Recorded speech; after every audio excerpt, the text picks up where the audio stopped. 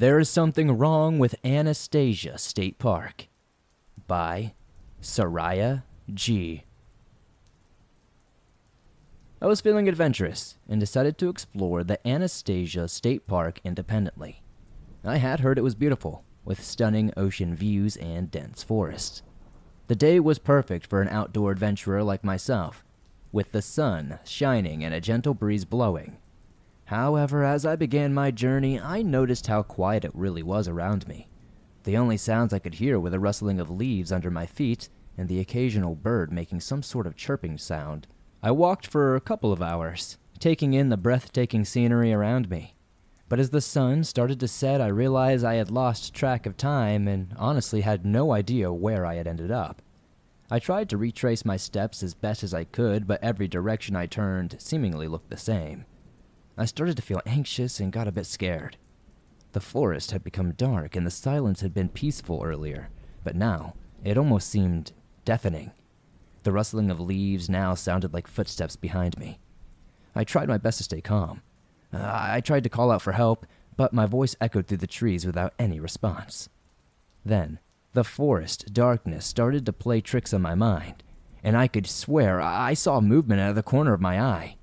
My heart was racing, and I started to run, hoping to find my way back to civilization. But as I ran, the forest only seemed to get darker and more ominous. I could hear strange noises and whispers, but couldn't quite make out what they were saying. I stumbled upon an abandoned cabin after some time, and my relief was only short-lived as I noticed the door was slightly ajar. As I pushed the door open, the smell of decay filled my nostrils. I could see that the cabin had not been inhabited for quite some years, but I noticed fresh blood on the walls. I knew I had to leave, and I had to get out of there fast. I ran out of that cabin and into the darkness of the forest once more. I could hear the footsteps behind me again, and I knew that I was being pursued. I tripped and fell, and as I looked up, I saw the shadowy figure looming over me. The last thing I remember was the sound of my screams echoing through the forest as I was dragged away into the darkness. I woke up quite some hours later. I couldn't tell you how long it was, disoriented and completely confused in the woods and with no memory of how I got there or what happened. To this day, I have never returned to Anastasia State Park, and I don't think I ever will. It took me quite a few hours to finally figure out where I was during the daytime hours, and luckily, I was able to follow a trail of smoke from a local campfire, so eventually I did find help. I will never, ever return to that area though. The memory, it still haunts me at night, and I've learned to never underestimate the dangers of exploring unknown territories alone, but I really don't know what happened to me that night. Whatever that shadow was, I don't know.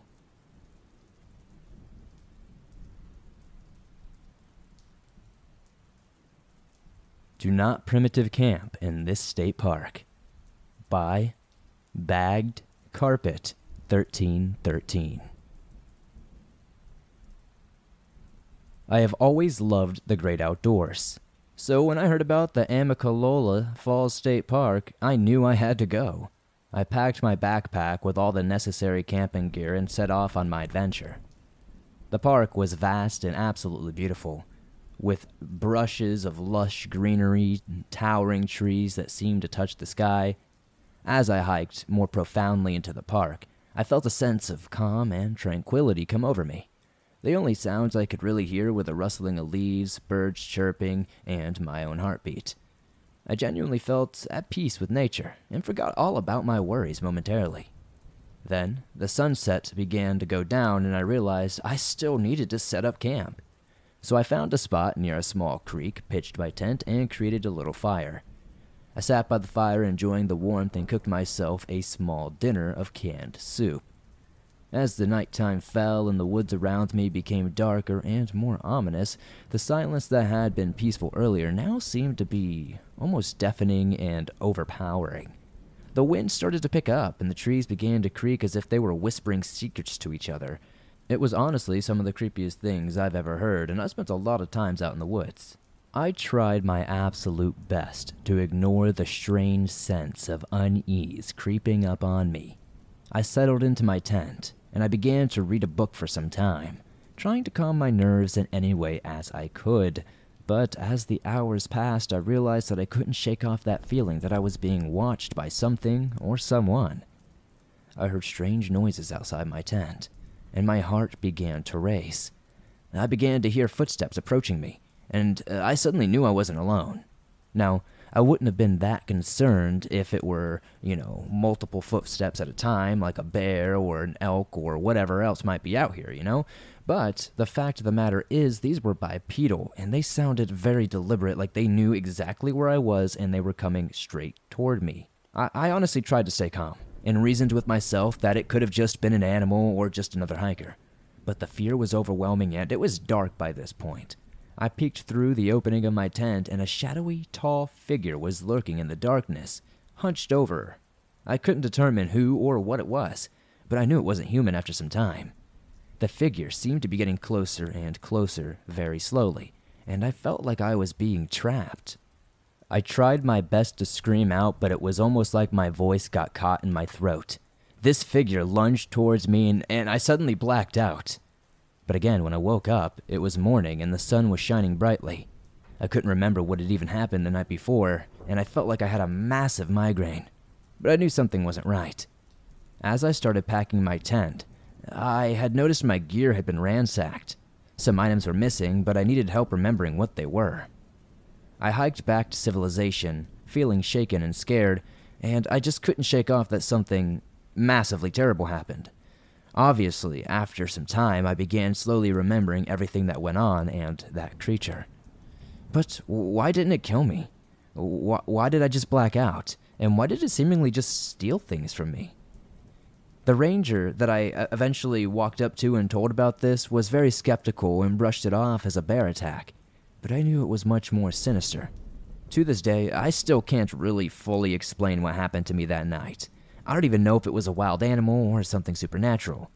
But one thing is for sure, I'll never go back to Amicalola Falls State Park ever again, and you're damn sure I will always go camping with a freaking firearm.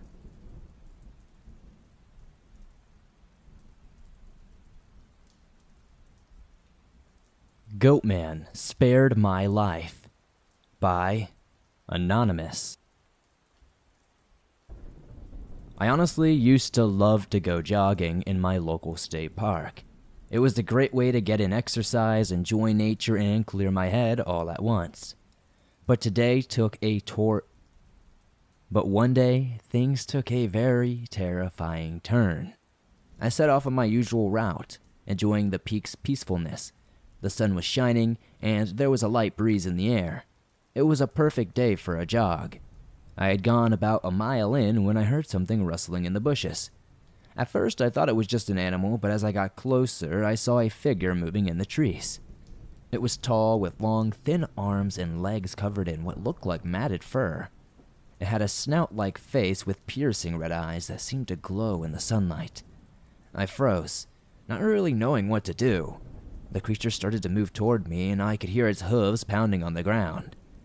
I let out a blood-curdling scream, and I knew I had to run like my life depended on it. I took off as fast as I could, but the creature was fast and was catching up to me. I could hear its ragged breathing and felt its hot breath on my neck at one point. I turned around to face it, but it was far too late. The creature had begun to tackle me to the ground. I tried to fight it off, but it was far too strong. Its long, sharp claws dug into my skin, and I could feel its hot breath on my face. I let out a scream of pain, and I knew I was probably going to die here. As I began to lay on the ground, helpless, the goat-man creature towering over me, its razor-sharp claws inches from my face, its snout-like nose twitched as it sniffed me, its red eyes boring into mine. I could smell the stench of its breath, a mix of rotting meat and decaying vegetation. Its fur was matted and greasy, covered in dirt and leaves. I could feel the heat radiating from its body and the weight of it pressing down on me. I struggled to break free, but the goatman creature was just far too strong. It uttered a piercing scream, and I knew it was over. I just resigned myself there, closed my eyes, and waited for the final blow. But, out of nowhere, something really strange happened. The goatman creature suddenly stopped attacking me and just took off into the trees, vanishing right then and there. I honestly laid there for who knows how long, confused and absolutely terrified. Not knowing what to do, after a few moments, I managed to finally pull myself together, get to my feet, and started my best to run towards the entrance. My heart was pounding, my legs felt like lead, and I didn't stop until I was finally out of that dreaded park. Luckily, my wounds seemed to be more superficial than anything. When I got home, I was in shock. I couldn't believe what the heck had just happened to me. I spent the rest of the night pacing back and forth in my room, trying to make sense of it all. I didn't know if I should tell my parents, who to tell, who would believe me. The next day, I went to the library to research goat-man-type creatures, and I discovered there were legendary creatures, half-human, half-goat, originating in Greek mythology. There were stories of goat-man animals throughout history with sightings worldwide, even in Texas, Pennsylvania, New Jersey, all over. But I knew what I had seen was real and was no mere myth. The goat-man creature in the park had terrifyingly been real. I tried to warn the park authorities, but they thought I was just playing a prank. They told me it was probably a wild animal, some sort of dog or something, and I was lucky to have escaped. But I knew the truth. The goat-man creature was still out there, waiting for his next victim. Maybe he wouldn't be so sparing to the next. I never returned to that park again, and I warned everyone that I knew to stay away. The beast is still lurking in the shadows, waiting for the perfect opportunity to strike again. I just know it.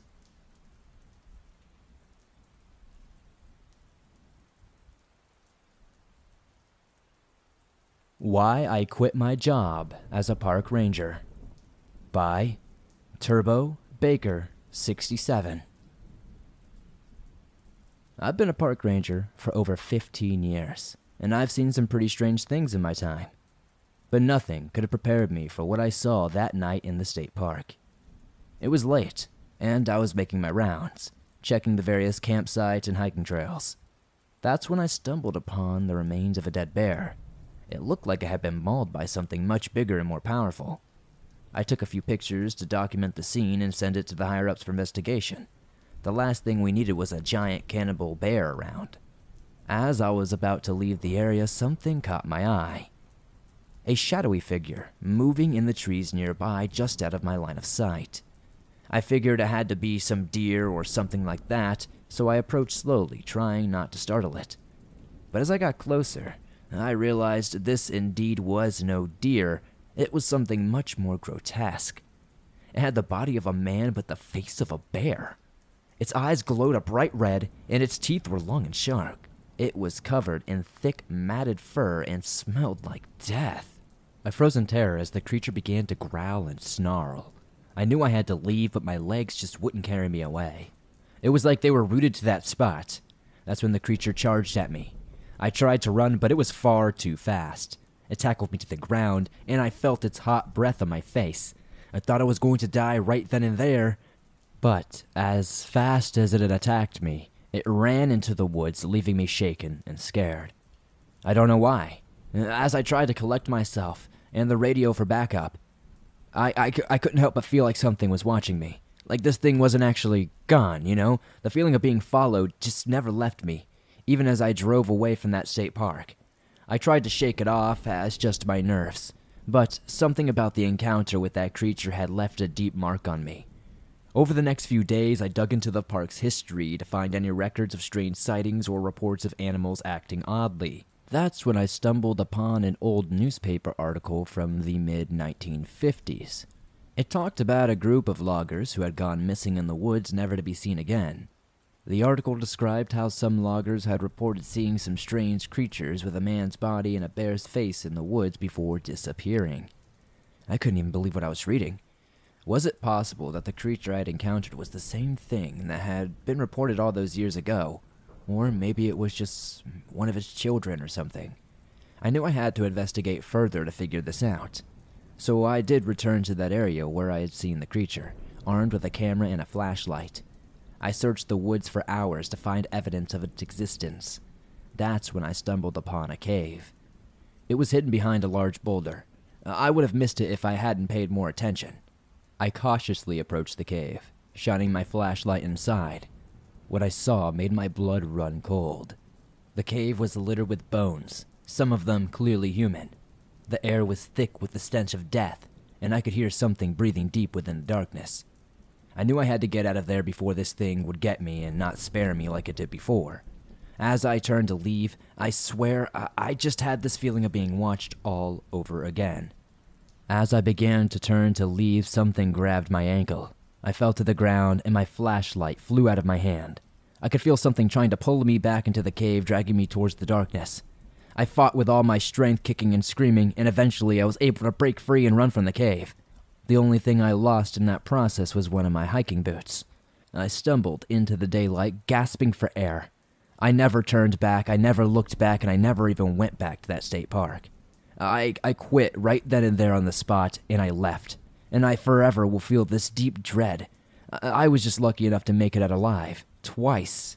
To this day, I still wonder what that creature is, whether it's still out there in the woods waiting for its next victim, and where it even came from.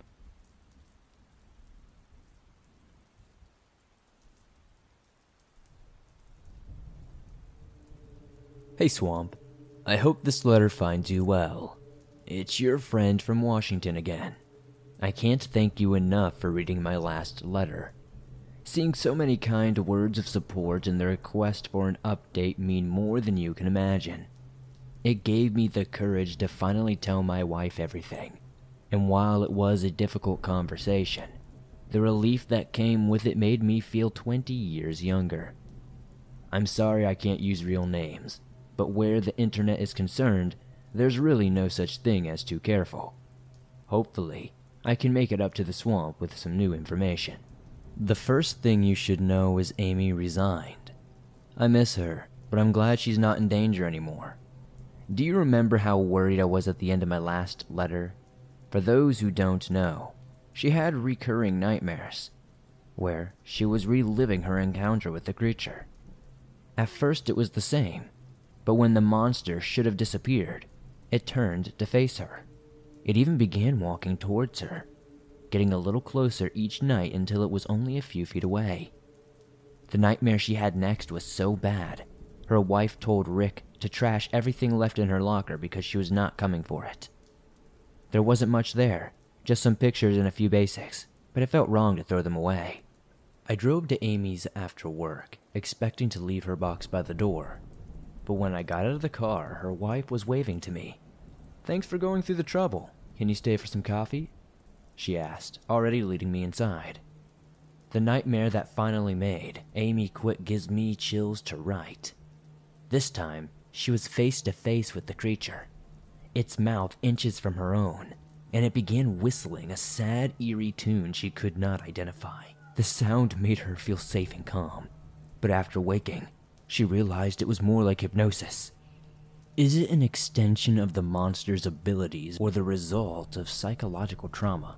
Yes, she said the eyes looked the same as what we saw on camera, but I had previously described the eye I saw. It's easy for our minds to warp images into what we expect to see. I've spent an unhealthy amount of time fixated on this, and I'm fairly comfortable with my personal conclusion. Though, please keep in mind this is purely my theory. The night she saw the creature standing over that little girl, her brain realized an important detail, and the nightmares were its way of relaying that information. Now that it has, it's finished. Those whistles seem to have a literal hypnotic effect. But if that's true, who knows if it can hold sway over our dreams? I admit, my judgment is biased. I hate thinking the creature could appear in my dreams, or that it could potentially regain control over my friends. We didn't have anyone to cover for Amy the first night, so Ranger Rick himself partnered with me for the shift. I don't think he's a bad guy. I was admittedly spiteful about the withheld information, but now that I understand more about what he does, it's hard to blame him. He's following orders, just like me. He needs a paycheck, just like me. The problems we have at night are also happening during the day. It's not like they're walking around in sunshine and daisies while we're fighting monsters in the dark. The guests are also much more active during their shift, which makes it much harder to keep track of people in their territory. Apparently this kind of stuff has been happening for as long as anyone remembers, but never so blatantly as what we've been experiencing recently. The last few months specifically are making Rick's mysterious bosses quite nervous, and frankly, the way he refers to them as management makes me quite nervous. Okay, maybe it doesn't sound as sinister when you read it, but it sounds something very Men in Black-y. Something with conspiratorial inflection, if you get what I mean. Normally, there are entire decades where literally nothing happens. Then, they'll have a cluster of disappearances and accidents for a few months. The cycle was always the same. Until now. This time it's not stopping, and no one knows what to do. Even Rick isn't sure if management knows what the creature actually is. But the Rangers call it the Whistler. Fair enough, I suppose. Most of the stories he shared were the same, but none was more particularly chilling than the one that took place his rookie year, in the 1990s, when he was responding to reports of black bears near the lodges. Back then, there were only a few cabins on each side of the lake. When this incident took place, one was occupied by a family of 5, and a young couple was staying on the opposite bank. The order came at the end of a dark, drizzly day, and the real storm was due to start any minute. There hadn't been a Whistler sighting in 8 years, and nothing about this report raised any flags when the senior rangers passed it off to Rick. He drove a golf cart to the lake and was greeted by the family waving from a window. They were afraid to come out for some reason. Rick joined them and listened with growing apprehension as the storm began in earnest. It started with a large black animal trying to open the metal trash cans. Mr. Gordon used his air horn to scare the beast away, but instead of fleeing, it turned to face him, rising to its full height and glaring angrily. That's when he saw that it was no bear and yelled for his shotgun. In the process of explaining how the creature fled before he could shoot, Mr. Gordon's story was interrupted by frantic screaming outside. The young couple was racing toward them, waving their arms and begging for help. Once safely indoors, they walked through each room, checking every window. When satisfied nothing had followed them, they were able to explain. They had been eating dinner when the patio door slid open. They looked over to see a hulking beast with bright red eyes. The couple escaped through the front door and ran straight for the park ranger's golf cart. Both the family and the couple wanted to leave. Rick too, for that matter, but the weather made it easier said than done. The storm knocked out the phone line, and there was no response on the radio. Even if everyone could somehow fit into the small cart, it would be incredibly dangerous to drive in this weather. The weather reports had only warned against heavy rain, but in a span of just a few minutes it developed into tree-bending gusts of wind, lightning streaked across the sky, cracks of thunder shook the walls, and there was a frightening threat of tornado activity as the temperature dropped drastically. Rick was out of his depth and terrified, but he couldn't show it. He had to be in charge. In the 90s, it wasn't a big deal if a ranger licensed to carry wanted to bring their handgun to work. Rick's .38 and Gordon's shotgun were the only real weapons the group had as they waited in the cabin's living room. They were trapped and had no clue where or what the creature was. But things weren't exactly hopeless. The doors and shutters were locked, and soon, help would be sent to investigate why Rick didn't come back after the bear sighting. At least, that's what he told the others, leaving out the part where they might assume he was simply unable due to the weather conditions. Regardless of rescue chances, they should be able to wait out the storm as long as nobody panicked. The larger a group is, the harder they are to control, especially for a single person in charge. Rick asked the children to check the phone lines every few minutes as a distraction. Quiet children make happy parents, but he knew it would be weeks until they were functional again. The 5 adults were whispering amongst themselves for only a few minutes before the girls called out, "The phone is working!" Rick, assuming they were either mistaken or joking, simply said to make sure no one else used it. The 8-year-old lifted the receiver once again, firmly stating, "You can't be on this line," and everyone fell into a stunned silence as a deep, menacing voice replied. No one is sure what it said, and the girl wouldn't repeat it, but she dropped the phone screaming while it was still talking. Rick rushed to hang it up, hoping he could use it after all, but the line was dead. After that, the girls were given coloring books, and the phone was unplugged. An hour passed with no relief in sight. Help wasn't coming, but something else was. From the patio doors beyond the nearly solid wall of rain, Mrs. Gordon was able to make out the shape of a hulking black figure. That's when the whistling began. It was the warped ring around the rosy tune, and it didn't stop when the creature darted away. It was gone as quickly as it appeared, zipping between trees as it circled the cabin. They would catch glimpses of it, even closer from a different window, only to watch it vanish before their eyes yet again. All the while, they were moving as well, but they weren't consciously aware of being hurted.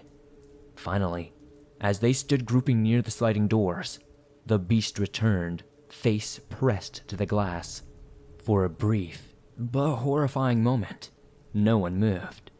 They were frozen in place, looking at the face of evil that they didn't even know existed a day ago.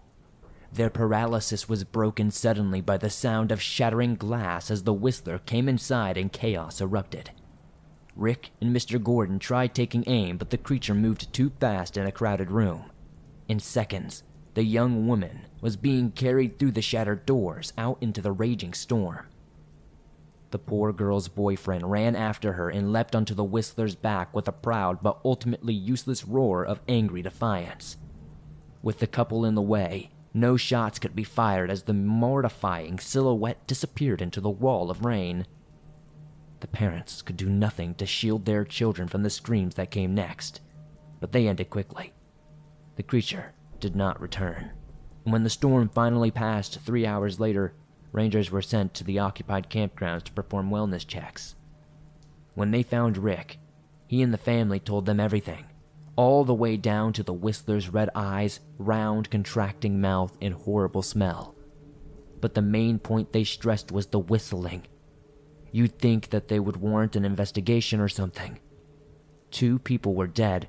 The creature they saw up close clearly was not human, but animals cannot whistle, especially not a distorted song. A big fuss was raised for the Gordons' sake. They would be attending family therapy sessions for up to 10 years because of that night. Management was terrified of the implications that might arise from the fact that this all happened while a park ranger stood 5 feet away. But once those people left, that was the end of it. I don't find that surprising. I would never want to think about that experience ever again. Rick wasn't willing to answer any of my questions. I'm not sure if he told me this story to warm me up about the Whistler, management, or secrecy, but I think it was intended as a friendly warning. Who knows what I could have learned if I would have taken longer to replace Amy. From that night alone, I also heard a dozen examples of hikers being stalked on the trails and campers being tormented in the night. One story even sounded like the couples from Mississippi, the ones who basically played red light green light with the invisible thing. But none of the other stories came close to that one on the lake. Thankfully, I've had one personal incident since my last encounter, and that's all. It happened to me and my new partner in the damn fog yesterday. Chris had to drop out of college to help care for his sick mother. He and his sister are doing their best, but he needs to get the hell away from the park before the choice is taken away from him. It's one thing for the older roughneck types like myself, but I hate seeing the young ones out there. I know that sounds hypocritical, but at least if I died, my family would mourn with a comfortable insurance payout. His family would have nothing but more debt on top of their broken hearts. I tried to warn Chris delicately at first, but nightmares and whistling didn't faze him, nor did Tyler's memorialized Facebook page. Nothing got through to this kid, so I decided to let nature take its course. Most of us learned the hard way, but I didn't expect him to get thrown straight into the deep end. 5 of our bigger lodges are rented out to families for their reunions and bigger events. They arrived over the weekend and planned to stay for 10 days, but who knows what they'll do now. After breakfast, a husband and wife left for a day of hiking. Though they didn't have a specific route or destination in mind, Jared, the husband, simply told his brothers they would be back from exploring by dinner time. Both were experienced hikers who loved to go camping and hiking and doing all kinds of mountain climbing in their spare time. There was no doubt that they were already dead. When the sun had fully set and the couple's food was hours cold, the family began to worry in earnest. As Chris and I passed by on patrol, all 5 cabins were lit up. In the windows, we saw multiple people pacing on their phones while teenagers hauled flashlights and various supplies out to a dozen men who were hunched over park maps. Our radio crackled to life. At the same time the family noticed us, we were told to wait with them at the lodges. Search and rescue was on the way, and they didn't want to lose anyone else, which is understandable, but difficult to manage. We stood in front of nearly 40 people and said, "You can't go looking for your family members because your scents will confuse the dogs." You know, because we couldn't say, "They're already dead," but we'd rather perform fake searches than admit the truth. Of course, that was far too easy for a night at the park. The whole bunch reluctantly agreed to stay near the cabins except for the ones who were already gone. Jared's 2 brothers set off 15 minutes before we arrived, and now 3 more wanted to bring those guys back. That didn't leave much wiggle room for our options. We had to find those brothers or the other 3 would be sneaking off under our noses. There are 5 trails in that area. 4 are very easy and used to navigate the park, and the other one is for people who specifically want the full hiking experience. Since the missing couple were avid hikers, the brother chose to start there, which, yes, it was obviously the logical conclusion, but I couldn't help feeling a strong resentment toward them as our flashlights illuminated the rocky, uneven terrain. We set a fast pace, probably too fast, but I hoped the men were stopping periodically to search for tracks and call out the couple's names. If they had, we would have found them relatively fast. 30 minutes later, that theory was dead and we were on a split path. Chris wanted to split up. Rookies, am I right? But I shut that shit down fast. We took a closer look at the trail, and there were tracks on the left side that looked fresh. Well, when compared to the other side. I'm not very good at that sort of thing, but I happened to be right on this occasion. We walked for another 5 minutes before beginning to hear faint voices in the distance. Soon, we could understand their words. They were calling for Jared and Emily. It was the brothers. We had been ready to collapse after the ridiculous pace we kept, but finding them gave us a second wind. I shouted their names as we ran, and almost didn't notice the wisp of fog at our feet. My heart dropped into the stomach, like a lead weight, and I came to a dead stop, grabbing Chris as I did so. We fell to the ground in a tangle, but it didn't matter. I ignored him, continuing calling for the brothers while struggling back to my feet. The rookie didn't understand what was happening, but he followed me in silence as I crept around the next curve and saw huge clouds of pouring white fog enveloping the trees. Roughly 20 feet ahead, the brothers were standing half-shrouded in it already. In my desperation to get them away, I said something horribly misleading. "We have very important news about your brother. Please come with us." I screamed so loud my voice cracked. The shadowy figures turned their heads and my eyes filled with tears of relief when they began walking towards us, away from the goddamn fog. Before they reached us, though, I began walking back. I had to keep us moving, so we wouldn't stop and miss anything. We couldn't stop and discuss. We had to keep going. I didn't plan to stop until we were indoors, but not long after passing where the road split, the brothers didn't leave me much of a choice. They refused to go any further without an explanation. No matter how desperate I was to get them away from there, I just couldn't bring myself to keep their hopes any higher. "When your mother needs you" didn't work. I tried. They were spotted near one of the mountain trails a few hours ago. That one did the trick. They resumed walking, and I happily did the same.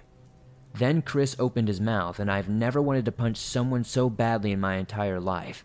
"You fellas go ahead. I'm going to make sure Mrs. Robinson didn't get lost in this fog."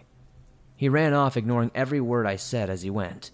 Who the hell is Mrs. Robinson, you may ask? Oh, she's the imaginary lady we need to check on when a particularly chatty guest doesn't want to let us go. We don't do it often, but you gotta remember we're working night shifts, and if somebody is holding us for a random 30-minute conversation at 3 a.m., you can bet it's a freaking weird one. Hell, some of them would probably fit in on this channel, but I'm not trying to drag you guys along on a tangent. The point is, I couldn't let the fool run off alone, so I had to send the brothers ahead and chase after him. One of the first things I ever said to you guys, we're just regular people, and that certainly hasn't changed. I followed my partner because he was in danger, and I couldn't leave him behind.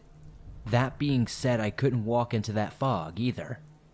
I stopped before reaching the low, wispy edges that fanned out around the wall. I begged him to turn back. The last speck of his silhouette was fading, and I knew he was gone forever the moment it did. Then, there was a low, monstrous growl that felt like the sound itself was wind, blowing beneath my skin and through my bones.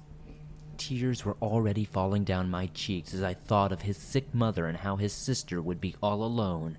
The tiny speck of Chris that was left in my peripherals. Chris was magnified through my blurry vision, and even as it continued growing, I thought nothing of it until the screaming began. It wasn't a death wail. It was the terrified scream of a man who saw something absolutely horrible, and it made me smile. Soon Chris will be beyond that wall, still screaming, and the utter look of relief that crossed his face upon seeing me made him look 6 years old. However, briefly, it was gone in the same instant, replaced by guilt and shame. He almost fell while trying to look back, and only then did I realize the big question. The one you guys are probably going to ask immediately. Is something chasing him? No, it wasn't. Not this time, but he might not be so lucky next time. Or me either, for that matter. We radioed the others that we were heading back, and Chris stared at his feet while trying to explain he would never ever have forgiven himself if they turned those brothers away. And it cost the hikers their own lives. I already knew that. That's why we all pull stupid stunts in the beginning. But I wanted to know what happened in the fog. He only intended to walk straight for a few minutes, but it was less than 60 seconds when the ground suddenly disappeared along with everything below his knees. The fog was too thick to even see his outstretched hand, and that was enough to make him turn back, except as he did, something heavy suddenly ran several steps toward him. Chris jumped, spinning around as he searched for the source, but there was only fog everywhere he looked. Even worse, he lost his sense of direction and had no clue which way he had originally been facing. Scared of going the wrong way, he stood in place and called to me, but I never heard him. While listening for a response, he took a few steps forward and noticed it was slightly easier to see. Wanting to be out of the fog more than anything, he went a little further until the ground was visible again. That's when he heard a crunching sound, like a dog with a bone, and the occasional meaty rip. That's when he saw it. The Whistler sucked up an intestine like spaghetti, but the visible body parts were not gender specific. He doesn't know if it was Jared or Emily, and if this ruins spaghetti for you, I sincerely apologize. Chris backed away slowly at first, but then a whimper escaped his throat and the creature stopped eating. My incredibly lucky to be alive partner screamed and ran away without looking back. It was nothing short of a miracle that he happened to run in the right direction. I don't understand why we could not hear each other's screams in the beginning, but we could at the end. Of course, I don't understand most of this stuff, but some things make even less sense than usual. Eventually, we passed the search and rescue teams on their way to secure the fog with their fancy automatic rifles. I bet the family didn't see it. The wall didn't begin to disperse until dawn, and by then there wasn't even blood left in the grass. The family extended their stay indefinitely while the search continues, but Chris and I are being moved as far away as possible so we won't be tempted to answer any of the guests' persistent questions. I'm not complaining. Even if I tried to warn them, they wouldn't believe me. People like that would go straight to my boss claiming I tried to scare them away or something equally ridiculous. It's safer and easier to avoid the spotlight. Well, that's all I have for now. I'm sorry there isn't more, but I didn't want to wait any longer to send this in. As much as I love writing to you, I won't be heartbroken if things are slow for a while. It might be cool to research other past incidents. Maybe I could map the events on a timeline to see if any unusual patterns or connections emerge. Anyway, thanks again, everyone. You guys have really made this whole situation bearable. Sometimes, I wonder how many other people had their sanity saved by this channel. One of the other stories described it as coming home to a big house full of your friends, and that's exactly what it feels like for me.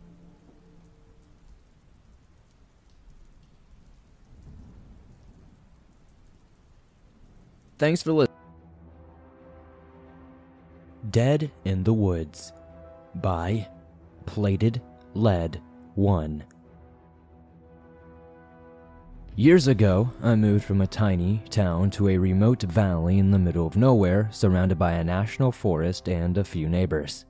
It was just what I'd always wanted. At that point in my life, I had been a paramedic for about 5 or 6 years. Being outdoorsy and civic-minded, I volunteered with a local search and rescue organization. For being such a small, poorly funded organization, we were surprisingly busy. In the 9 years I was with them, we had at least one rescue, sometimes several, every weekend from spring through fall.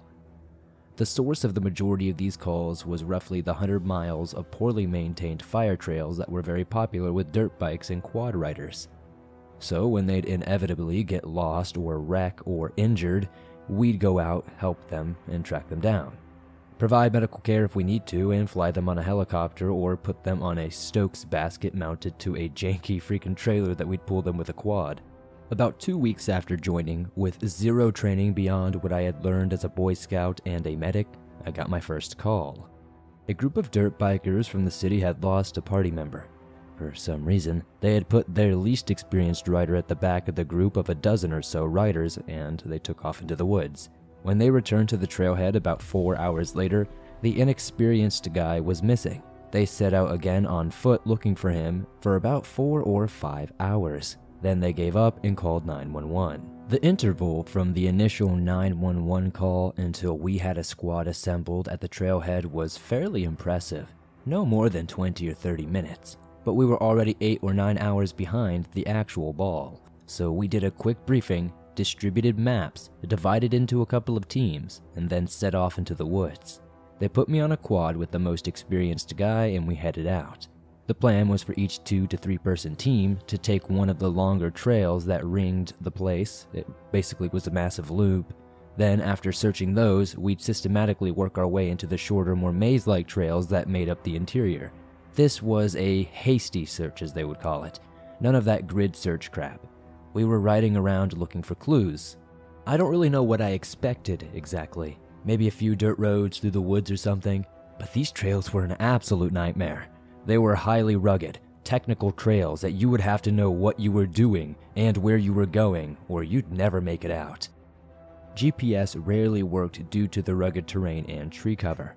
Radios and cell phones were a crapshoot, and the maps didn't account for all the random trails riders would just, kind of make on the road.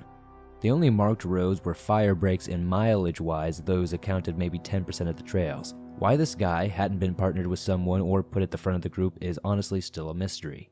Just 4 hours into this, I'm caked with mud, bleeding from being hit with branches, exhausted, and I'm just freaking done. We take a water break, and I hear broken radio traffic and what sounds like the bike has been found, but there's no rider. It's only a few miles away from us, so we head in that direction. When we get there, the bike is off on the side of the road, along with the quads of the other teams. But we can see them a few hundred feet in the woods. We walk over and find them looking down at the missing person, who is dead. Lips blue, skin dusky, arms spread out like a cross.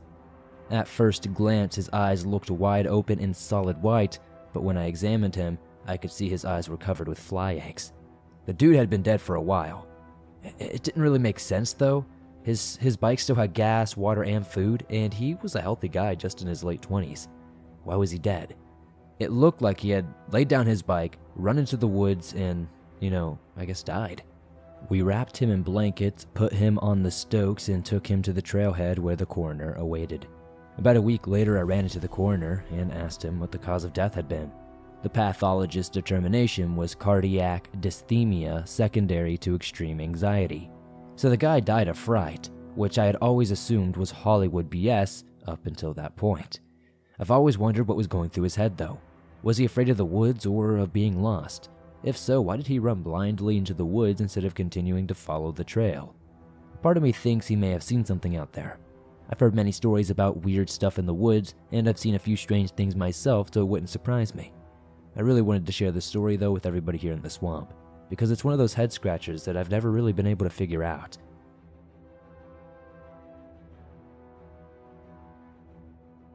App Trail Camping Gone Wrong by Hiking Chick 9.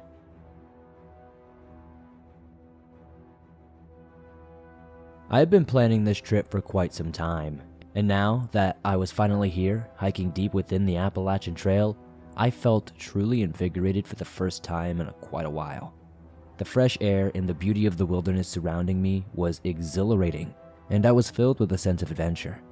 I had my backpack full of essentials, my tent, and all the equipment that I would need to spend a few nights out in the woods. I'd always been a fan of hiking and camping, and I felt like I was truly in my element. But as the days started to fade into dusk, I felt a sudden change in the air around me. The temperature seemed to drop, and the once calm forest was now filled with a sense of dread. I felt like I was being watched, and the hairs on the back of my neck began to stand up. I tried to shake off the feeling, but as I continued walking, the sense of unease only grew more and more intense. As the sun disappeared beyond the horizon, I decided it was time to set up camp for the night. I found a clearing and quickly set up my tent. I built a small fire to keep me warm and settled down for the night. However, as I lay in my sleeping bag, I could hear something moving just outside my tent. At first, I really did try to assume it was a wild animal, but the more I listened, the more I realized it was not an animal at all. The footsteps were far too heavy and too slow. It sounded like a human, but I was miles away from any civilization. I tried to tell myself that I was just being paranoid, but the footsteps continued throughout the night, and I barely slept a wink. By morning, I was exhausted, and I decided to pack up and move on. But as I started walking, the footsteps started up again. Only this time they were louder and faster, and they seemed to be coming from all directions. I quickened my pace, trying to shake off the feeling of being followed, but no matter how fast I walked, the footsteps somehow kept up with me. They were getting closer and closer, and I could hear them breathing heavily. I turned around, but I couldn't see anything. It was as if I was being chased by something that was invisible, but I could hear it all around me.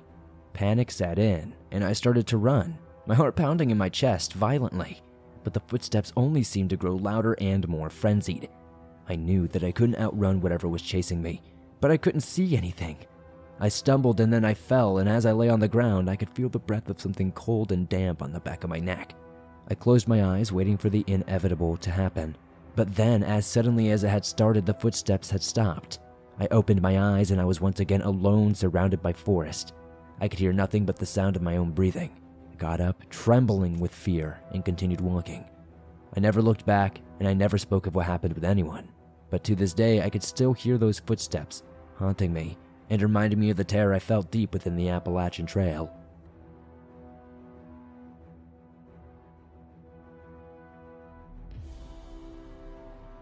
Something is not right about this trail. By Anonymous. I had been planning this trip for a long time. Ever since I was a young teen and I had really gotten into hiking with my friends, I had learned about the Trans-American Trail, and I knew that it was a goal of mine to definitely hike, especially if I ever wanted to actually fully do the Triple Crown of hiking. So, I was really excited when I finally got to the trail and started hiking it. The beauty of the American landscape was genuinely awe-inspiring, and I was filled with a sense of adventure. I had my backpack full of essentials, and I knew that it would be a great few nights out in the wilderness. However, as I continued my journey, I began to stumble upon signs that something was kind of off about this area. And then I would stumble upon something that made my blood run cold. I had been hiking for hours at this point when I finally came across a clearing in the woods. At first, I thought it was going to be a peaceful place, especially to set up camp and stuff. But as I stepped closer, I could see that it was littered with strange symbols and markings like I had kind of seen earlier, but these ones were more pronounced and a little creepier. It looked like there may have been dried blood inside of them. There were strange totems made of bones and sticks, and the air was thick with an eerie sense of foreboding. It was as if I had stumbled upon a place of worship, but it was unlike anything I'd ever seen before. It was straight out of a movie. As I continued to explore the area, I came across a group of people dressed in long robes. They had their faces covered, and they seemed to be chanting in unison. I couldn't understand what they were saying, but the words sounded foreign and guttural. I was suddenly filled with a sense of dread, and I knew that I had to leave this place as quickly as I could. I know, it's like cliche, but we've all seen the movies. I knew that moment that I saw a group of people chanting something I didn't understand that I had to get the heck out of there.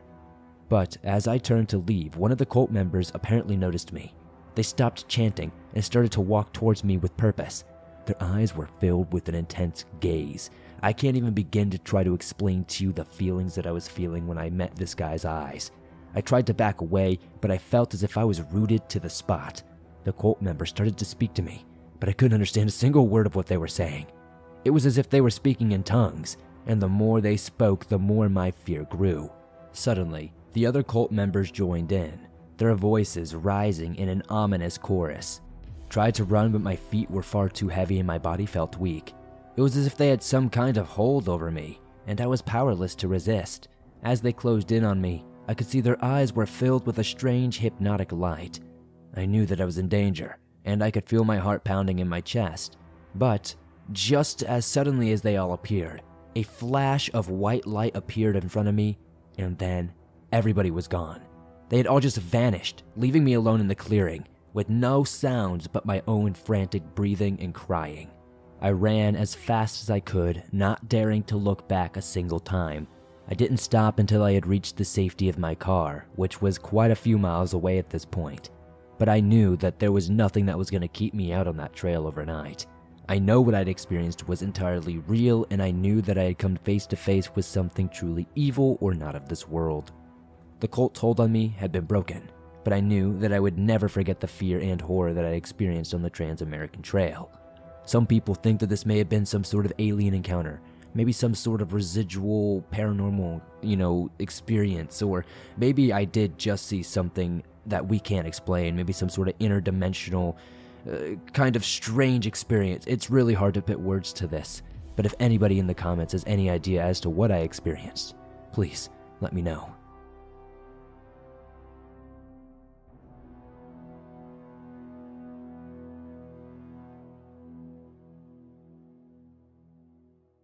Rare Mountain Lion Encounter in the Cascades by Northeast Legend.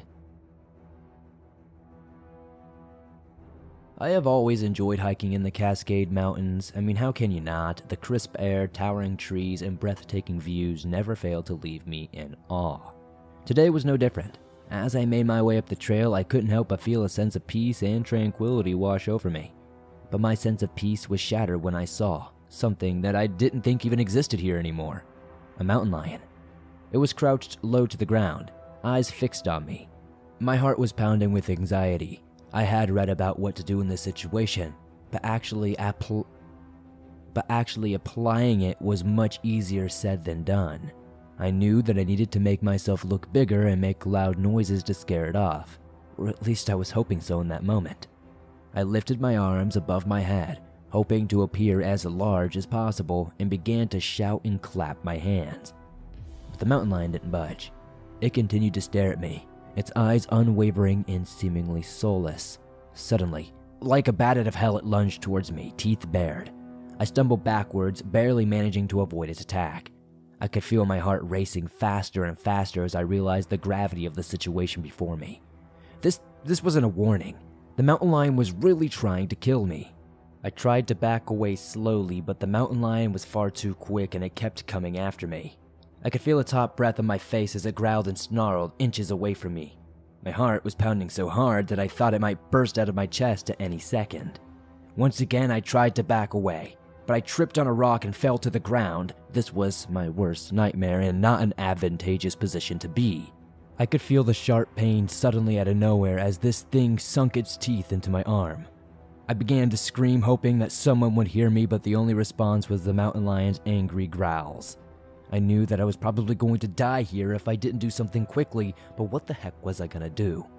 As I searched around frantically, I noticed that there was a nearby rock. I grabbed it and tried my best to strike the mountain lion with it. I hit it with all my strength. It seemingly yowled in pain and let go of me just for a brief second, enough time for me to scramble to my feet and run as fast as I possibly could. But the mountain lion again was not done with me yet.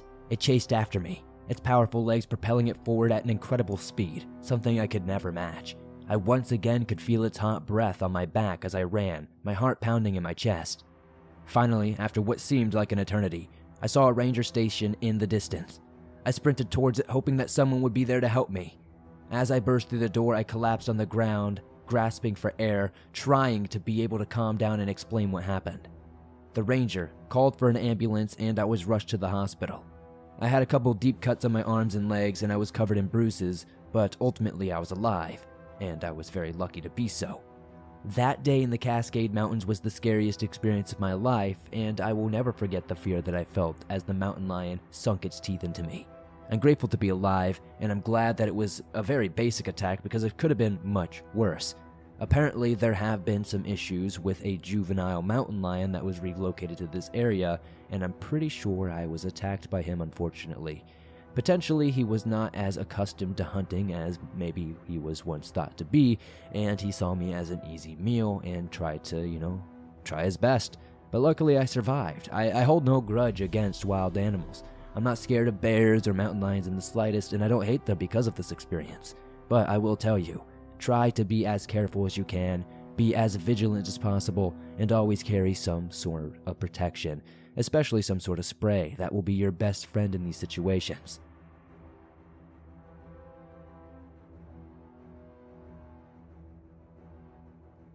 I Think I Met a Skinwalker by Andrew H.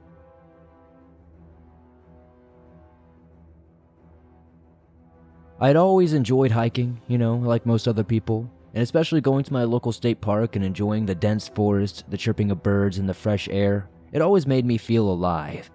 I didn't live in a terribly big city, but I still had the same stresses as a big city. But little did I know, going out to try to enjoy myself one fateful day, I would encounter something that would forever change my life, and the way I viewed the earth. It was a beautiful autumn morning when I decided to head out for a hike. The leaves had turned to a beautiful orange and the sun was shining brightly. I packed my backpack, laced up my hiking boots, and headed out onto the trail. I was alone, but I didn't really mind. The solitude of the forest was comforting for me. Like I said, it was almost like some sort of therapy. After a couple of hours of hiking, I noticed something strange. It was as if the forest had fallen eerily silent. There were no birds chirping anymore, no rustling of leaves, nothing of that sort. Cliché, right? I couldn't help but feel a bit uneasy. But as I brushed it off, thinking that maybe it was just my imagination or me overthinking, I suddenly heard another strange sound. It was like a low growl coming from the bushes. Since it was so quiet, it was very audible and noticeable. My heart was thumping already, but now it began to race as I peered through the branches, trying to see what was making the noise. And that's when I saw it. It was a creature, unlike anything I had ever seen before. It had the body of a coyote, but its eyes were, they were like humans, and its fur was jet black. It looked straight at me, and I felt a cold shiver run down my spine. I tried to run, but my legs felt like lead. I was stumbling on the rocky path, and eventually I fell to the ground. I looked back, and the creature was still there staring at me with those piercing eyes. It hadn't seemingly moved a single inch. That's when I realized I think I knew what I was seeing. Something that I had only heard in podcasts and on online documentaries. This was a skinwalker. I got up as quickly as I could, absolutely hauling ass out of there, hoping that I could outrun this creature. Suddenly, it began to spring into action after me. It was fast, and it was getting closer to me than I ever could have imagined was possible. In an instant, I could literally feel this thing on top of me. I didn't know what to do. I was trapped with nowhere to go, stuck on a state park trail that I don't know even where I'm actually at this point because I wasn't looking at any trail markers because I was terrified. I remember something I had heard back in an old swamp dweller story. It was something along the lines that skinwalkers couldn't really cross running water. I don't know if it was either some physical thing, if it was some sort of, spiritual thing, but I decided that it couldn't hurt. If I was gonna die, I was gonna die. I looked around, and luckily, I noticed that there was a stream nearby. It was my only hope. I sprinted towards the stream, jumped over it, landing on the other side, and I looked back. Suddenly, it seemed like the skinwalker was gone. I couldn't believe it. I had somehow survived. That's when I noticed that it was no longer chasing me, not because of the stream, but because there was a bunch of other hikers coming up. Now, I don't know if it was just planning on going after them. I never heard of any other stories after this, but I was grateful that I had been able to get out of this encounter without dying. I jumped back over the creek, made my way back to my car, my heart still pounding the entire time, looking behind me every 2 seconds. I never went hiking alone again, and I had learned my lesson the hard way. The forest may be beautiful, but it can also be a very dangerous place, and you never know what might be lurking in the shadows. So swamp folk, be careful. Don't be like me, and don't get chased by something because you just thought you were safe because, it's quiet and peaceful. There are other dangers out there like bears, mountain lions, and all kinds of other monsters.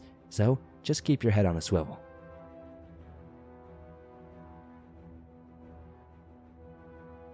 Hi Swamp Dweller, I just want to let you know that this podcast rocks and I hope it stays up for years to come.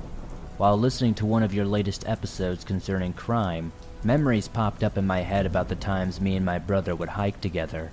For context, I live in Phoenix, Arizona, and tried to escape the city life on the weekends by hiking in the mountains, exploring old sewage systems, and, my favorite, taking trips down into the Rio Salado to explore the swampy desert habitat and see what has changed. Things have changed since I last went, and now I don't really want to go back at all. It was a moderately warm Sunday when we set out to hike down the rocky trails. I had just gotten my driver's license and was excited to go driving off places by myself. Luckily, I wasn't alone this time though. As I have said, my 2 brothers were with me, and I was grateful for it because things had changed. As we continued down the trails, I realized that the amount of trash had doubled. Plastic bottles, Safeway bags, and every possible litter imaginable was strewn about and dried in the riverbed. In the past, we had tried to clean some of it up, but now it would be pointless unless we had an entire team on the job. Further down the trail, a ranger came walking up. She turned into our trail and then walked across it into another, heading towards a homeless man that was... I don't know what he was doing. A tent was set up and he was kicking around some trash. She talked to him for a little while before departing. She headed back up the trail, going right past us, while the homeless man disappeared over a giant mound of dirt. Another homeless man had set up his tent nearby and he was eyeing us. He vanished into his tent, and we decided that it was best to leave this area. We hiked back the way we had came and left the trail farther back, which led us to the riverside. There we found an aluminum can with a lizard trapped inside of it, portraying how this pollution was affecting the environment. I've come across several of these situations down here. Once it was the same can design and same lizard species. Weird, but we ended up slicing open the can to release him, because the opening was too small for them to squeeze back through. But as we sauntered down the riverside, we came across another tent and a mound of toilet paper and human feces. We turned back and decided to head back down the river again, but we ended up running into another homeless guy on the other side of the river, washing himself and drinking. We soon left and went back up to the main trail. Hiking past the mound of dirt, the first homeless guy had walked all the way around it and ended up making his way back up the main trail. My teenage brothers are usually careful and don't mess around, but this time the youngest one climbed up to the top of the dirt mound and looked down. "Hey, there's a tent down here," he said. "Get down," said my other brother, but he didn't. Instead, he continued down towards it, not even sure if someone was in there. "Get your ass down here," I whispered fiercely. Since we were underneath a giant bridge, my voice echoed. My brother took no head. Instead, he picked up a rock and tossed it toward the tent. That was it. I marched up the mound and yanked my brother down, pushing him aside. He got really pissed at me though, but he was being an idiot. Tampering around with homeless people's tents? Time to get to higher ground, I thought. Then maybe home, especially after that had happened. We continued upwards and found many more tents and piles of pornographic magazines and rusty needles. I hoped that if we got into a confrontation with one of these homeless people, he would let us pass. But many years had passed since I had explored this part, so things were much different now compared to the last. As we reached a cluster of mesquite trees, we saw another homeless man, except it wasn't some short guy in a tent. This guy must have been 6'4", and he was no stork. He was well-built and muscular. He glanced toward us, then disappeared, but I had my head turned and didn't see which direction he went. But I knew it was time to go, especially with another homeless man slowly gaining on us. We fled into the brush, which had many tent-like structures slung over branches, but surprisingly there wasn't really anybody there. This labyrinth of polluted brush with a thorny canopy overhead went on for quite some distance, but that's when we heard something following us. I turned to my brothers. "Did you hear that?" They both nodded, probably just thinking it was a rabbit or something to rationalize things in our brain so we didn't freak out further. We continued to crawl through the thorn bushes, but whatever was making those noises was getting closer and louder. I was pretty sure that it wasn't a rabbit at this point. It was big, much bigger than a coyote. It sounded like a human being, and it was crashing through the brush, getting faster and more intense. We could hear the footsteps in the dry leaves behind us. "Run!" I whispered, and we crawled, ran, squeezed, and scratched ourselves as we retreated blindly into the briars and bushes. Whatever it was had gotten even closer and louder. At this point, we had our knives pulled and were getting tired. If this person caught up, it would be our last resort, and we were ready. "There!" One of my brothers pointed. The bushes began to clear, and there appeared to be a way out of this dangerous maze. We literally threw ourselves out and scrambled up the side of a slanted boulder wall to escape the stalker. As soon as we made it out into the clearing, the guy had stopped his pursuit and crashed back through the brush. When we saw the park ranger's truck parked further down the trail over the wall, we knew we were safe again. But we didn't report anything to her. I mean, who would believe us? Instead, we trekked all the way back up and ran across the parking lot, piling into our Ford Focus. I haven't made any recent trips there to go hiking, and I don't plan on hiking there anytime soon.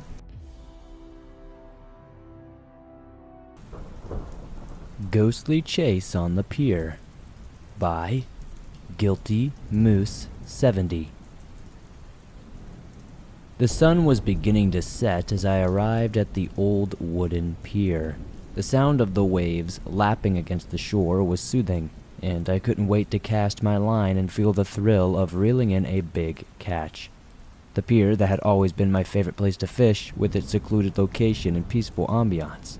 As I set up my gear, I noticed a strange mist from the sea.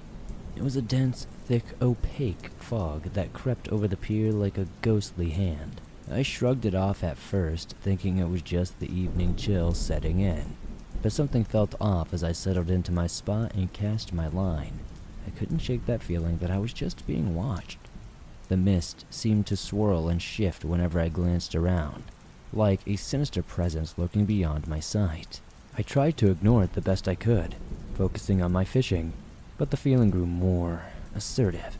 And then, as I reeled in my line, I caught a glimpse of something in the mist. It was faint, a shadowy figure, if you will, like a ghostly form hovering just beyond the fog. I froze, unsure really what to do. Was it my imagination, or was there actually something there? As I watched, the figure grew closer, and its features became more distinct. It was a woman with long, dark hair. She was pale, almost translucent in complexion. She floated just above the water, her eyes fixed on me with an eerie intensity. I tried to rationalize it, thinking it was a trick of the light or some sort of reflection in the water. But as the figure grew closer, I could feel the cold, damp air around me, and the hairs on the back of my neck began to stand up. I tried to back away, but before the figure seemed to follow me, its eyes never left mine. She contacted me, trying to communicate something I could not understand. As the mist grew thicker, the figure grew closer, its expression twisting into something dark and menacing. I could feel a sense of dread washing over me, a feeling of impending doom, and then, just as suddenly as it appeared, the figure vanished into thin air. I was left standing there, my heart racing and my mind reeling. Had it been real? Was this just some sort of hallucination brought on by the fog? I hadn't drank, I don't smoke, and I definitely got a good night's sleep. As I packed up my gear and headed home, I could not shake the feeling that something was just watching me, something sinister and otherworldly lurking just beyond the veil of reality, and I knew from that day forward, I would never be able to fish on that pier again without the fear of that ghostly figure haunting me forever.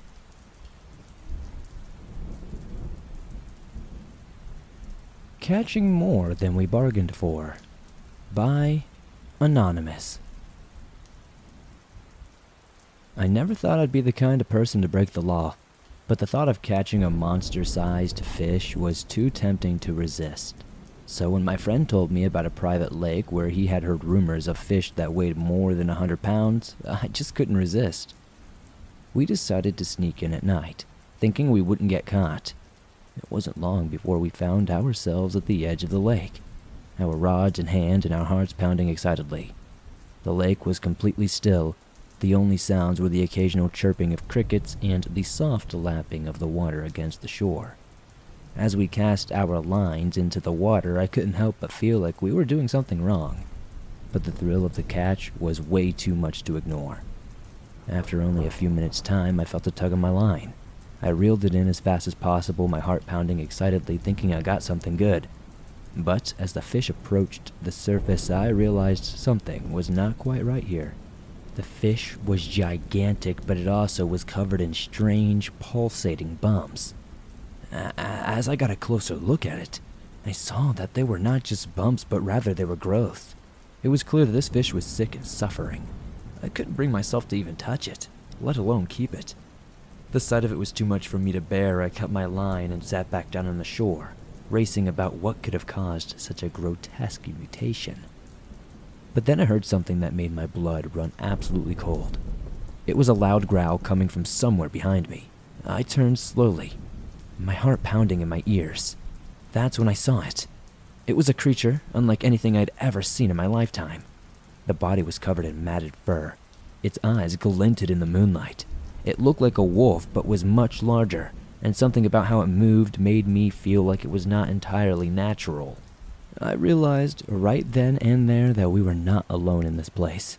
We were trespassing in the territory of some kind of monster, and it was clear that it was not happy about it. My friend and I ran as fast as we could. We were never thinking about looking back, hearts pounding, literally felt like we were going to die at any second. We didn't stop until we were back in our car, and even then, we didn't feel safe. We hauled it out of there. That night, I realized that there are some things better left unseen. The memory of that mutated fish and the creature we encountered in the woods will haunt me for the rest of my life. But it wasn't until a few days later that I discovered the true horror of what we had stumbled upon. I was scrolling through the news on my phone when I came across a story about a local laboratory that had been shut down due to illegal experiments on animals. The laboratory was allegedly just a few miles away from that private lake where we had gone fishing. The article described the experiments as gruesomely, including creating animal mutants through genetic manipulation. My stomach churned as I made the connection. The sick fish we had seen and the unnatural creature in the woods were all the result of illegal experiments that had taken place at that laboratory, and I was sure of it. I couldn't shake the feeling that we had narrowly escaped something far worse that night, and I couldn't help but wonder what other horrors were hidden in the woods around us, waiting to be discovered by unsuspecting visitors like ourselves.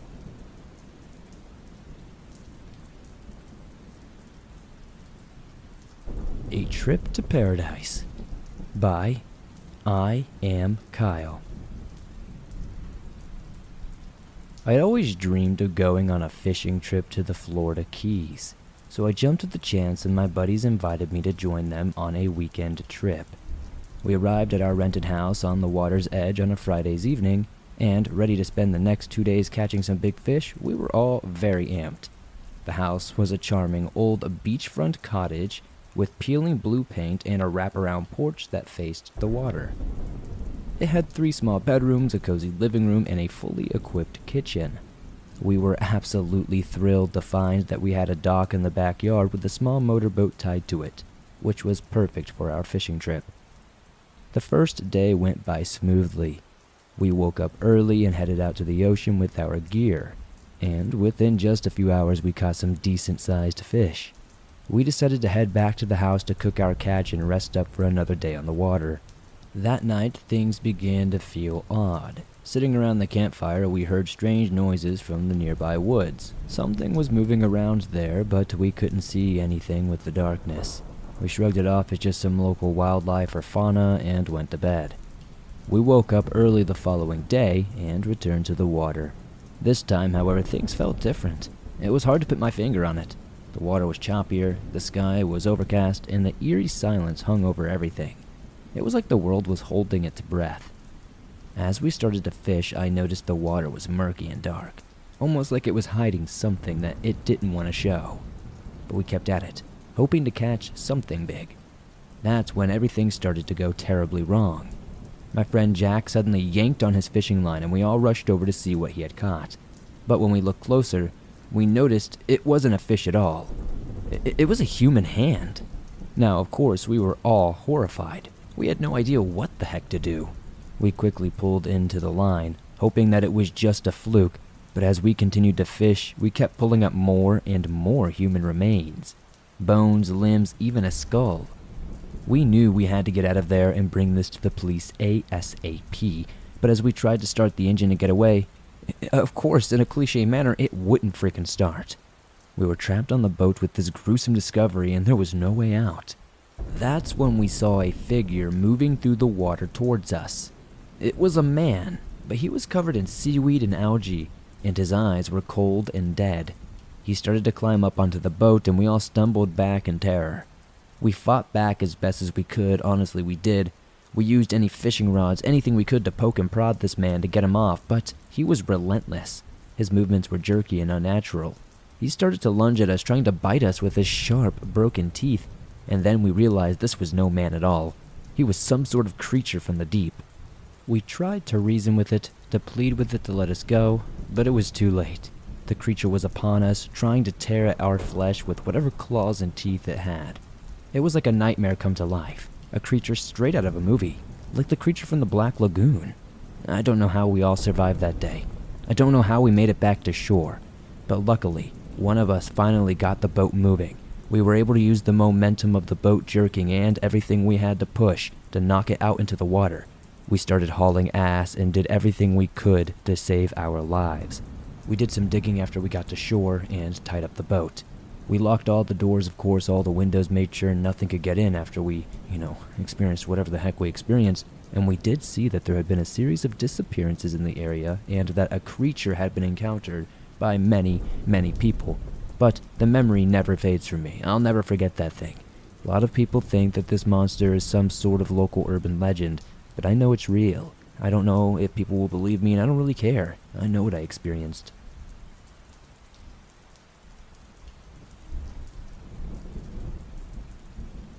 State Park Fishing Nightmare by Tony M. It was a pretty hot summer day, and I decided to take a break from the city and spend some time fishing at the local state park. I packed my gear and drove to the park, eager to relax and enjoy the peaceful surroundings. As I arrived, I noticed there was a small group of people standing near the water. They looked like they were in their mid-20s, and they all wore black robes with hoods that covered their faces. I thought it was kind of weird, but, people LARP and do all kinds of stuff like that around here, so I tried not to pay too much notice. They didn't seem to notice me as I walked by, but I couldn't shake that feeling that something was off about them. I found a quiet spot by the water and cast my line. The fishing was good, and I caught several fish within the first hour. But every time I looked up, I noticed that that group of people in the black robes had moved closer. They seemed to be watching me, and it made me uncomfortable. As the day went on, the group of people grew larger, and more of them arrived in the park. They all wore black robes and hoods, and they all seemed to be focused on me. I felt like I was being stalked, like I was some sort of local celebrity. As the sun began to set, the group of people moved closer once more. They formed a circle around me, and I felt trapped. They were so close that I could see their faces now, and they looked strange and almost otherworldly. Their eyes were dark and hollow. They had strange markings on their skin.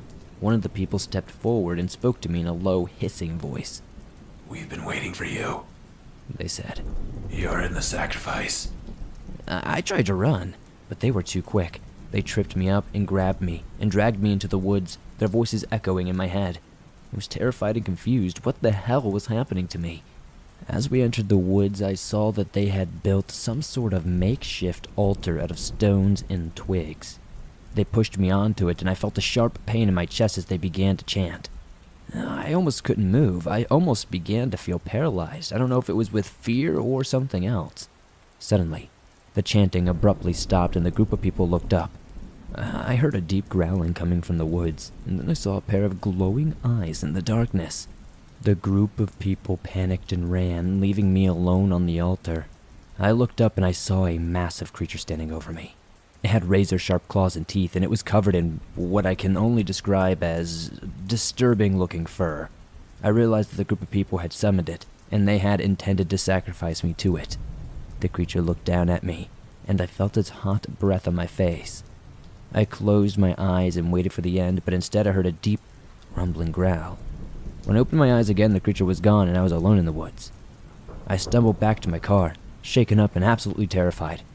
As I drove away from the state park, I realized the group of people had been worshipping something beyond human understanding, and that creature was likely whatever god they had been praying to. I don't know why it didn't kill me. I have no idea why their sacrifice didn't go as intended. My only guess is that it went after them or something else.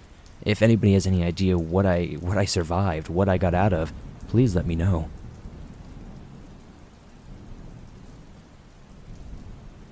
The Ohio Wild Man Attacked Me by Billy Goes Fishing, Ohio.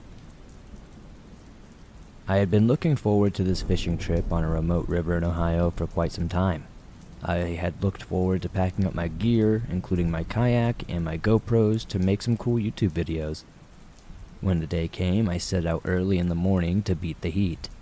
As I paddled down the river, the only sounds were the gentle lapping of the water against the kayak and the chirping of birds in the trees. It was peaceful and serene, and I felt completely alone in the world. The only noises were the occasional narration I'd add in my video. But as I rounded a bend in the river, I saw something that shattered that feeling of solitude. It was a man, but more like a wild man, standing on the bank, staring at me with this absolutely crazy look in his eyes. He was covered in dirt and leaves, and his hair was matted and unkempt. He looked like he had been living in the woods for years, and I wondered how he had survived without any human contact for so long. I tried my best to paddle away, but he lunged at me with surprising speed, and before I knew it, he had flipped my kayak. I tumbled into the water, gasping for air and struggling to stay afloat. The wild man swam towards me, and I could see the hunger in his eyes. This wasn't an unprovoked attack, I was food. I tried to swim away, and I lost my GoPro in the process. But he was too fast for me to start worrying about that now. He grabbed me by the ankle, and I felt his sharp nails digging into my skin. I began screaming for help, but there was no one around to help me. Nobody was going to hear me. I fought back with everything I had, but he was so strong. I could feel my strength fading as he dragged me towards the shore. As we reached the bank, I saw that he had built a makeshift shelter out of branches and leaves. He pushed me inside, and I could feel the rough ground against my back. I knew that I was trapped. For hours he taunted me with this wild, incoherent rambling, pacing back and forth in front of the shelter. I could hear the sound of twigs snapping as he moved around, and the sound of his labored breathing as he tried to catch his breath. As night fell, I could see the light of a fire outside the shelter. I could hear the sound of something cooking, and the smell of roasted meat filled my nostrils. I realized with horror that the wild man was preparing to eat me. I knew that I had to escape, no matter what it took. I waited until he was distracted by the fire. Then I made my move. I burst out of the shelter and ran towards my kayak, hoping to get away with all of my strength. But again, this wild man was way too fast. He caught up to me and tackled me to the ground instantly. I could feel his hot breath on my face as he prepared to strike, but before he could, I heard the sound of a gunshot. The wild man slumped to the ground dead. I looked to see a park ranger standing over him, gun in hand. He had been tracking the wild man for quite some time apparently, and had finally caught up with him. Obviously, he didn't want to kill the man, he really wanted to help him and rehabilitate him, but he saw me in absolute agony, laying there, battered and bruised, needing help, and acted accordingly in my opinion. I realized that I had narrowly escaped death that night. The wild man had almost made me his next meal. This was a reminder of the danger that can lurk in the most unexpected places, even on a peaceful fishing trip down a remote river in Ohio.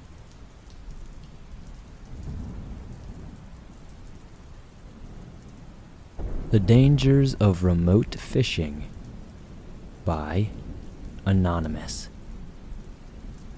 I had always been fascinated by the great outdoors and the beauty of nature, so when I heard about Yosemite National Park growing up, I knew I had to go. I packed my gear and I set out on a hiking and fishing trip. excited to explore the park's crystal clear streams, towering trees, and breathtaking scenery. I had been hiking for quite a few hours, taking in sights and sounds of the forest when I realized that I had lost my way at some point. The trail that had been guiding me seemed to just disappear, and I couldn't find any markers to guide myself back. I tried retracing my steps, but the forest was just too dense, and I couldn't tell which way was which. Panic began to set in, and I began to realize that I was lost. As I walked, I noticed that the trees seemed to be getting closer together, and the forest was becoming darker altogether. The sound of the babbling brook that had been guiding me was fading away slowly, and I was left with an eerie silence that only amplified my fear. After some time, I stumbled upon a clearing, and in the middle of it was an old cabin. It looked abandoned, and I hesitated before going in. The door creaked as I pushed it open, and the smell of mildew hit me. The inside was dusty, and the furniture was covered with cobwebs. It was clear that no one had been here in quite some time. I decided to make camp inside the cabin for the night, hoping to find my way out of the forest in the morning. I was lucky to find a place that was dry. I got a fire going in the fireplace and began to make myself comfortable for the night. And as the warmth of the flames washed over me, I felt a sense of relief. But as the night went on, my sense of safety would begin to fade. The silence was unnerving, and I kept hearing strange noises coming from outside the cabin. It sounded like something was walking around the perimeter, and I could hear the occasional snap of a twig or rustling of leaves. I tried to convince myself that it was just some sort of animal, but the fear was too immense. As the night wore on, the noises became more frequent and more prevalent. I realized that I wasn't alone here. I could hear something moving around outside the cabin, and it was not my mind playing tricks on me.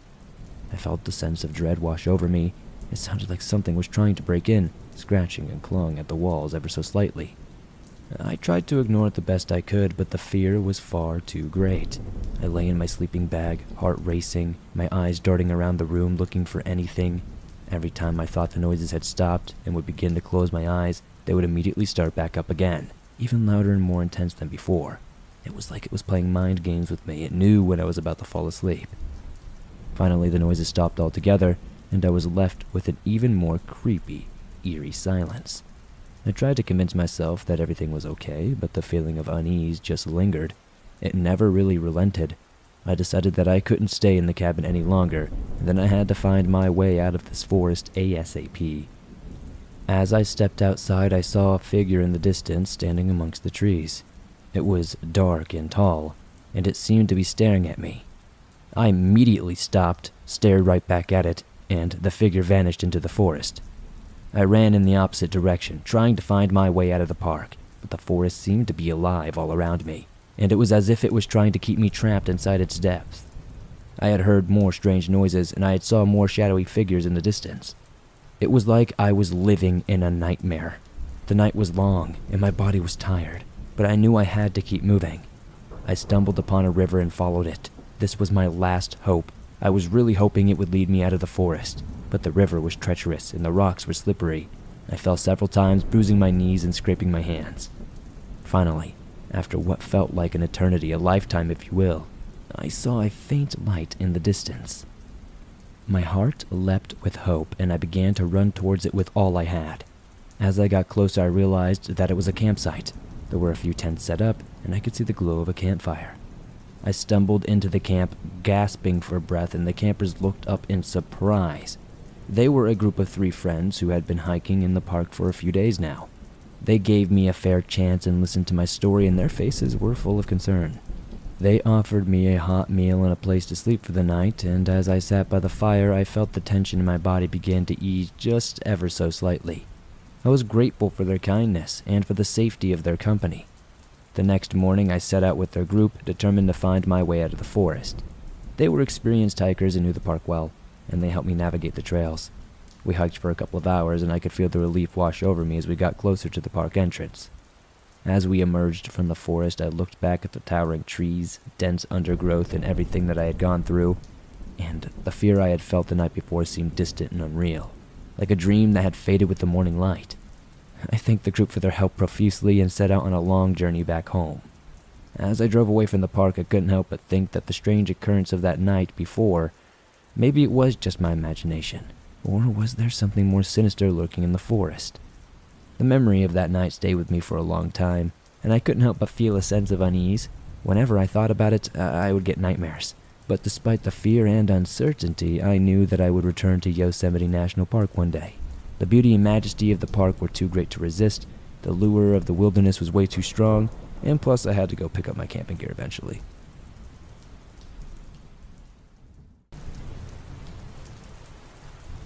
Overnight Camping in the Superstitions by Anonymous. I'm a 17-year-old guy currently living in Phoenix, Arizona. The incident occurred 6 months ago on the overnight trip that I took to the Superstition Mountains, about an hour's drive east of Phoenix.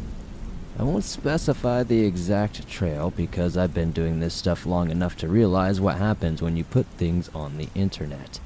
Whether it's a good course, an abandoned mine, ghost, or whatever it may be, people usually come flocking with a lot of trash and loud music.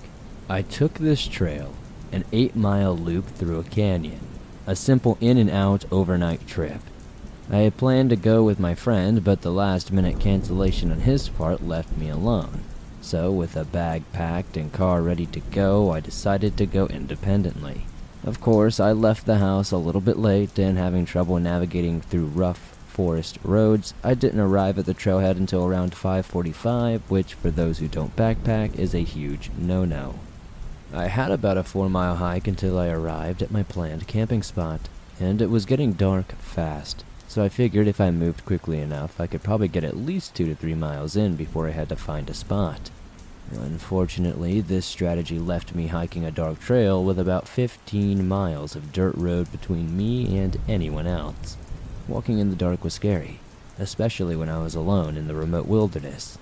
Eventually it got so dark that I could only see where my headlamp was pointing, and that's when I figured I needed to stop and get a camp set up, only using the headlamp as my light source and trying to move fast.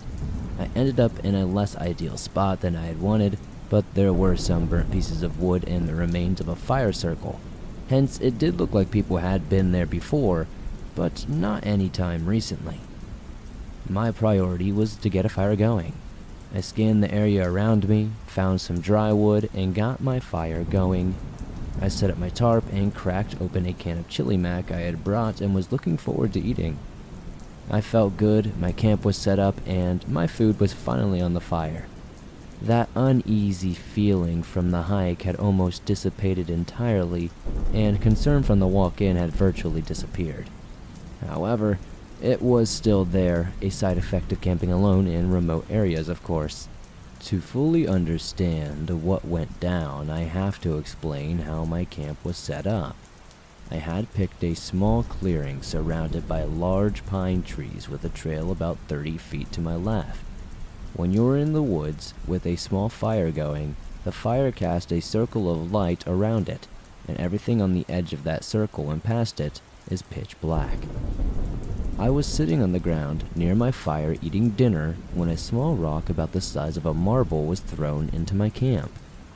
I looked at the tiny rock in shock as I was positive that I was the only person on this trail that night. I immediately turned my light on and towards the area where I had seen the rock coming from, but due to the density of the pine trees and brush, I could only see about 10 feet in front of me, and I didn't notice anything out of the ordinary.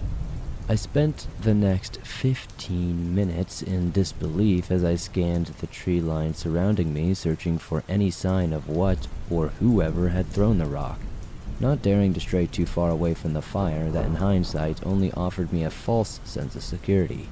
Finally, after sitting back down and spending the rest of my time on high alert, I convinced myself that I had somehow kicked the rock or had fallen from a tree or something of the sense. I went to sleep that night not really knowing what to expect, just ready for pure terror that would unfold at any moment. Instead, I woke up to the rustling of leaves, barely inaudible if you weren't listening for them, but they were there. Still, in a sleepy daze, I heard the rustling of leaves, harder to hear as I assumed they were moving away from me.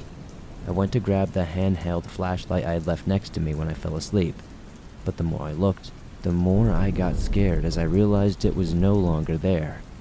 I stood up in my sleeping bag, ducked out of my tarp, and looked around. I could see the light off in the woods.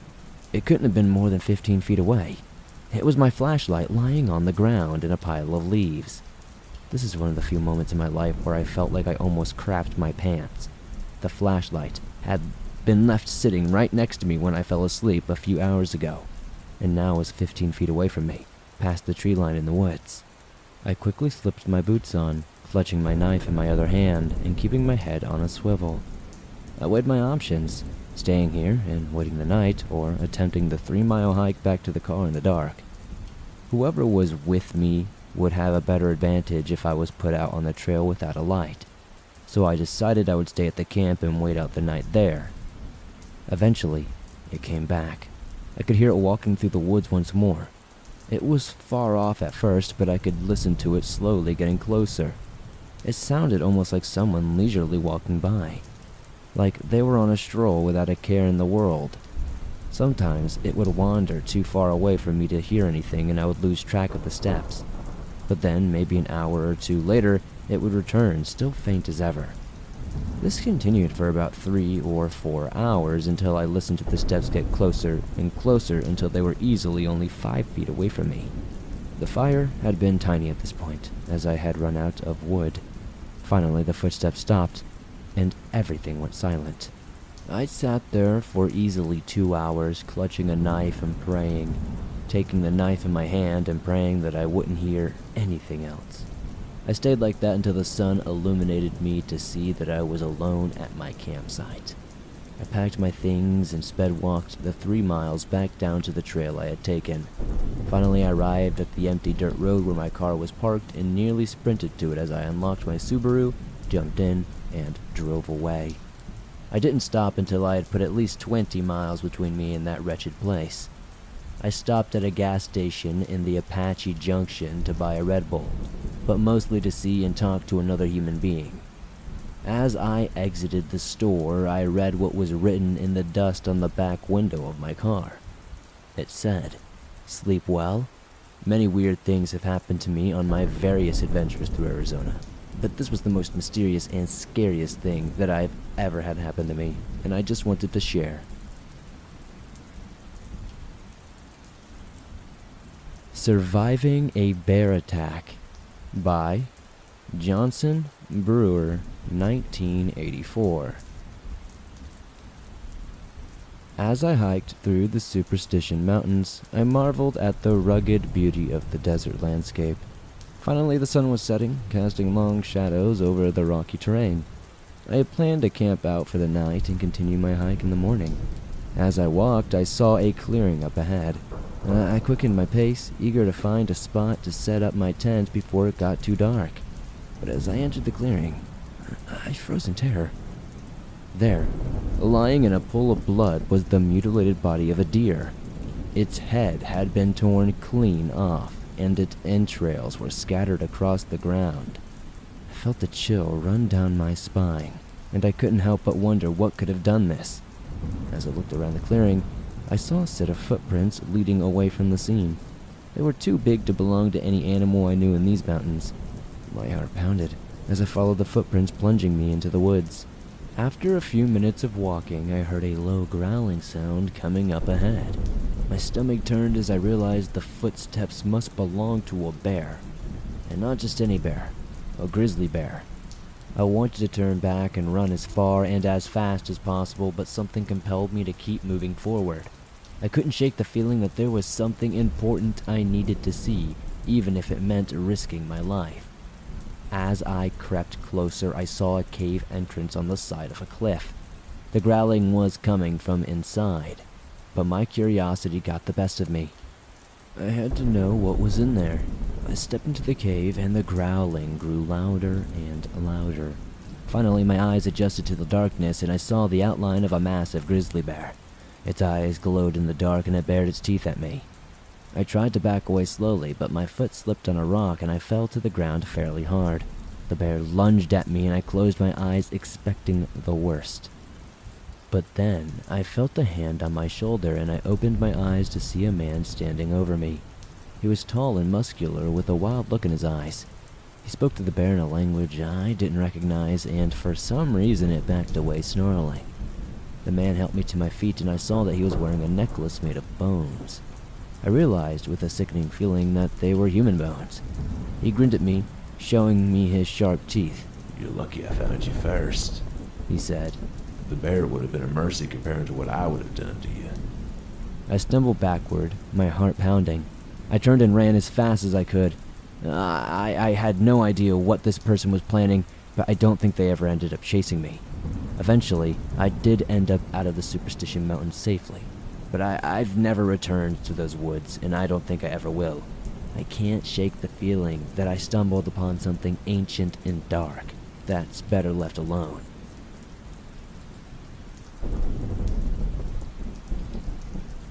Lost in the Superstitions by Anonymous Hiker Bro. I was always so adventurous, and hiking in the Superstition Mountains had been one of my bucket list things for a very long time. So, one bright, sunny morning, I packed my backpack with all the essentials and set off on my journey. I had heard stories of people getting lost in the Superstition Mountains, but I had researched and was confident in my navigating skills to get through that rugged terrain with no problem. I decided to venture off trail to explore less traveled areas and see things most hikers have yet to experience. As I made my way through the rocky landscape, I began to feel a sense of dread wash over me. The air suddenly grew cold, and I heard strange noises off in the distance. I really did try to brush it off, honestly, telling myself it was just my imagination playing tricks on me.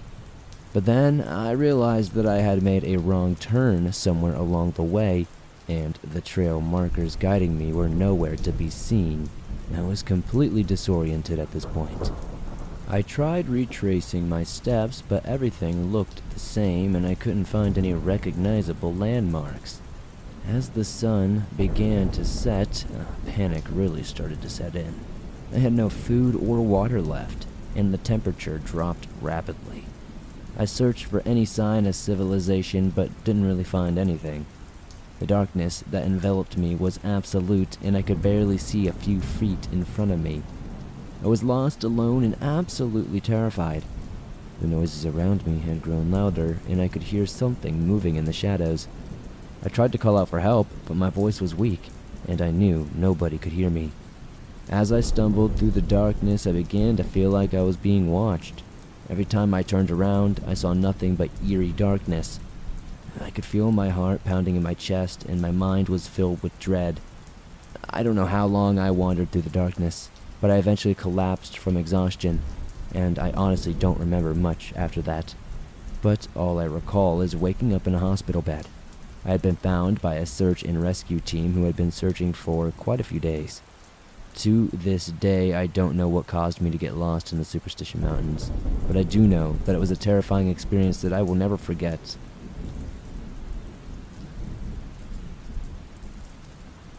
Haunted Cabin in the Mountains by Sean S. The Superstition Mountains had always enticed me.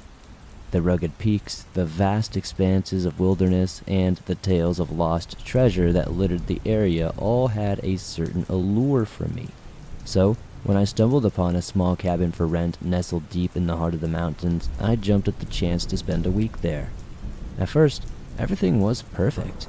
The cabin was cozy and quaint, with a wood-burning stove and a porch overlooking a stunning vista of jagged peaks and rustling pines.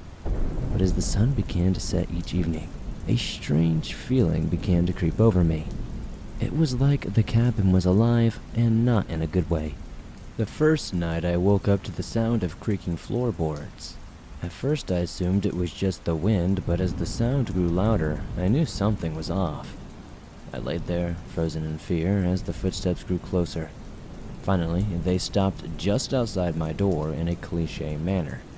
I held my breath, waiting for whatever was out there to make its move, but nothing ever happened. Eventually, I just fell back asleep, convinced it was my imagination. The next night, things got a bit worse. As I lay in bed trying to drift off to sleep, I heard a strange whispering from the woods outside. At first it was so faint that I could barely make out the words, but as it grew louder, I could hear a woman's voice pleading for help. I tried to ignore it, but the voice grew insistent until it was all I could hear. The third night was the worst of all. As I lay in bed, I could feel something watching me. It was like eyes boring into my soul from somewhere in the darkness. I tried to rationalize it. Maybe it was just an animal or my overactive imagination. I was somewhat on edge from the past few nights, but the feeling grew stronger. Finally, I mustered the courage to get up and investigate. I searched the cabin from top to bottom, but there was nothing there. No animals, no people, not even a breeze to rustle the curtains. But as I turned back to bed, I saw something moving outside. It was too dark to determine what it was, but I could feel its malevolence seeping through the cabin walls. That was when I realized I was definitely not alone in this place. The rest of my week in that cabin was a blur of terror and confusion. Every single night, I heard strange sounds, saw things moving in the shadows, and felt unshakable dread that I could not explain. When I finally left, I was exhausted, frightened, and utterly convinced that that cabin was haunted by something beyond human understanding. I shudder whenever I think back on that week in the Superstition Mountains. I will never forget the terror I felt in that haunted cabin, settled deep in the heart of the wilderness. My week of relaxation turned into a week of nightmares. Something horrifying ran me off the road. By Anonymous. I've always been drawn to the supernatural and the unknown. So when I heard about the skinwalker legends of the Superstition Mountains, I knew I had to see for myself. I packed my bags, grabbed my camera, and headed to the mountains, excited to uncover the mysteries ahead. As I drove deeper into the hills, the paved road slowly turned into a winding dirt road. The scenery around me became increasingly isolated, with only the occasional cactus or rock formation to break up the monotony of the desert landscape. That's when I saw it, a figure that was standing on the side of the road, its form twisted and contorted in ways that should have been impossible. The eyes shone like yellow orbs in the dark, and as I drove closer, I could feel a chill run down my spine. Then suddenly the figure darted out in front of my car, causing me to swerve off the road and crash into a nearby cactus. My head hit the steering wheel and everything went black. When I woke up, the sunset and my car were totaled. I tried to escape, but my legs were pinned under the dashboard, and panic set in as I realized how isolated and vulnerable I was to the dangers of the desert. That's when I heard it. A growling sound coming from around me. I couldn't pinpoint from where, it almost seemed like it was from everywhere. I could feel eyes watching me from the darkness and the sound of footsteps closing in. As the footsteps grew closer, I could see the shape of the skinwalker emerging from the shadows. It was the exact figure that had caused me to crash, but now it was even more grotesque and human-looking. Its skin hung off its body in ragged strips, revealing patches of fur and scales underneath. Its eyes glowed with a sinister intelligence, and I knew I was in grave danger. I tried to free myself from the wreckage of my car, but it was no use. The skinwalker was almost upon me, and I knew this was the end. In a last-ditch effort, I managed to grab my camera and snap a photo of the creature before it reached me. That was the last thing I remember before everything went black again. When I woke up, I was in a hospital bed surrounded by concerned doctors and nurses. They told me that a group of hikers had found me and that I was lucky to be alive. But I knew the truth. I know what I encountered that day was a skinwalker, and it had run me off the road to claim me as its next victim. I still remember the creature, a continuous reminder of the horrors lurking in the Superstition Mountains, and I know I will never be the same again moving forward.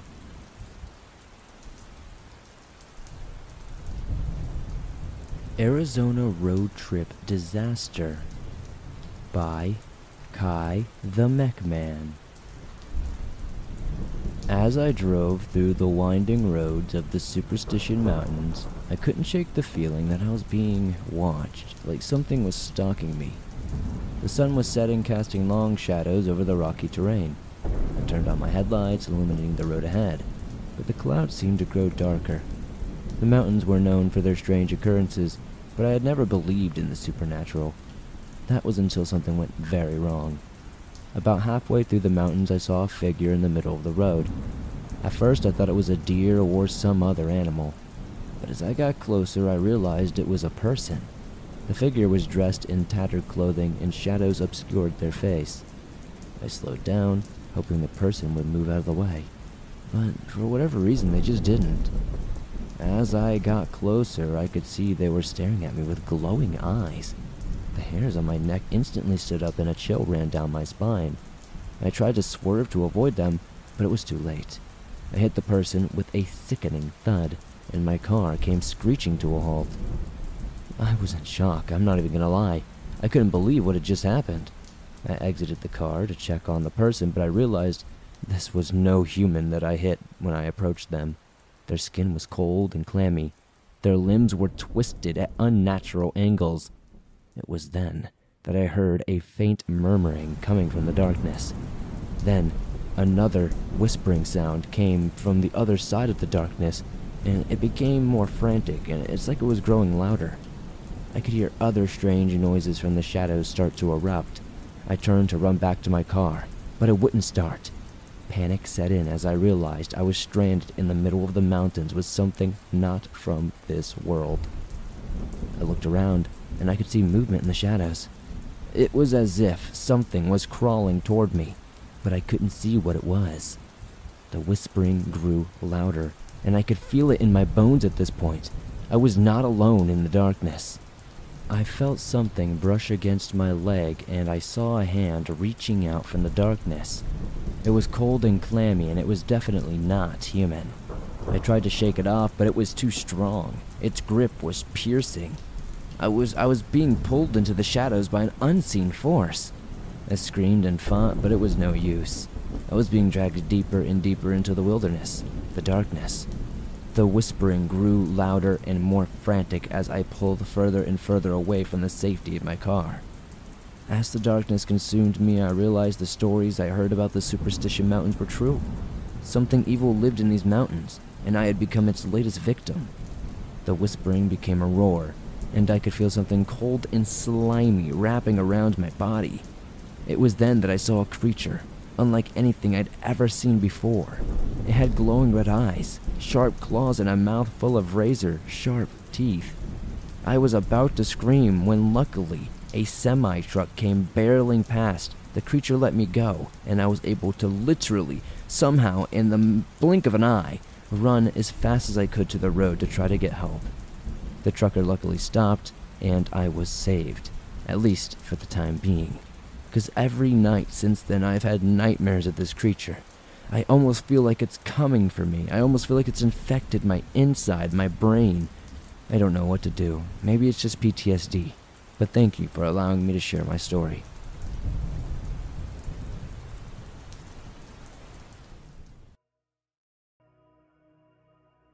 The Abandoned Cabin by Jonah G. I've always enjoyed hiking, but I never really expected to lose myself in the woods behind my local park. Now, at the time, it was getting kind of dark, and I started to panic. I tried retracing my steps, but everything looked the same. The trees towered above me, blocking out the moonlight, and the only sound was the rustling of leaves under my feet. Then, as I stumbled through the undergrowth, I saw something that made me stop in my tracks altogether.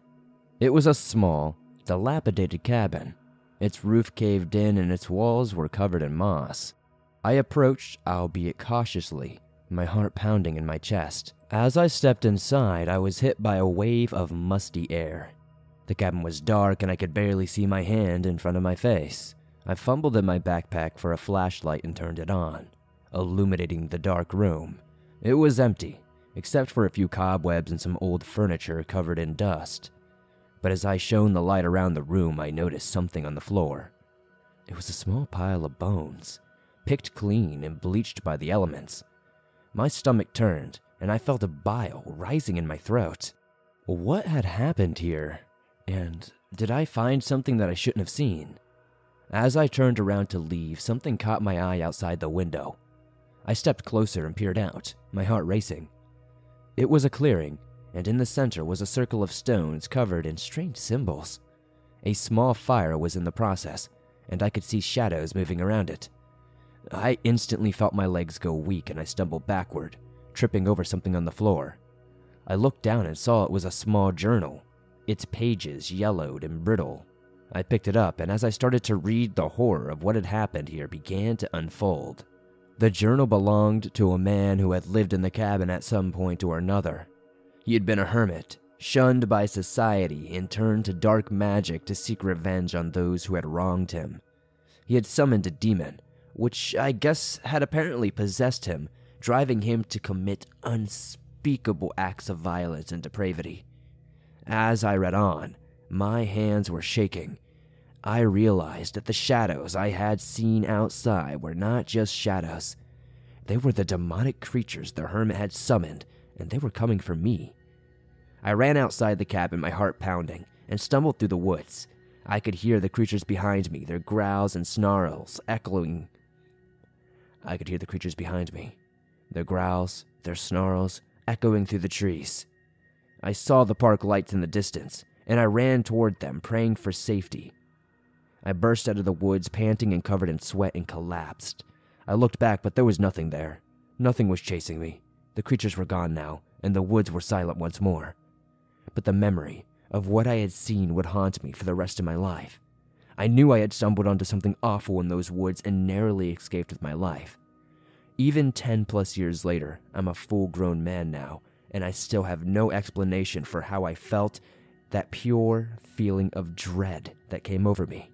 If anybody in the comments has any idea what I could have seen, what I could have experienced, please let me know. What is that smell? By NatureBot420. I've always enjoyed hiking and exploring the outdoors, but today's adventure in the woods is a nightmare that I'll never forget.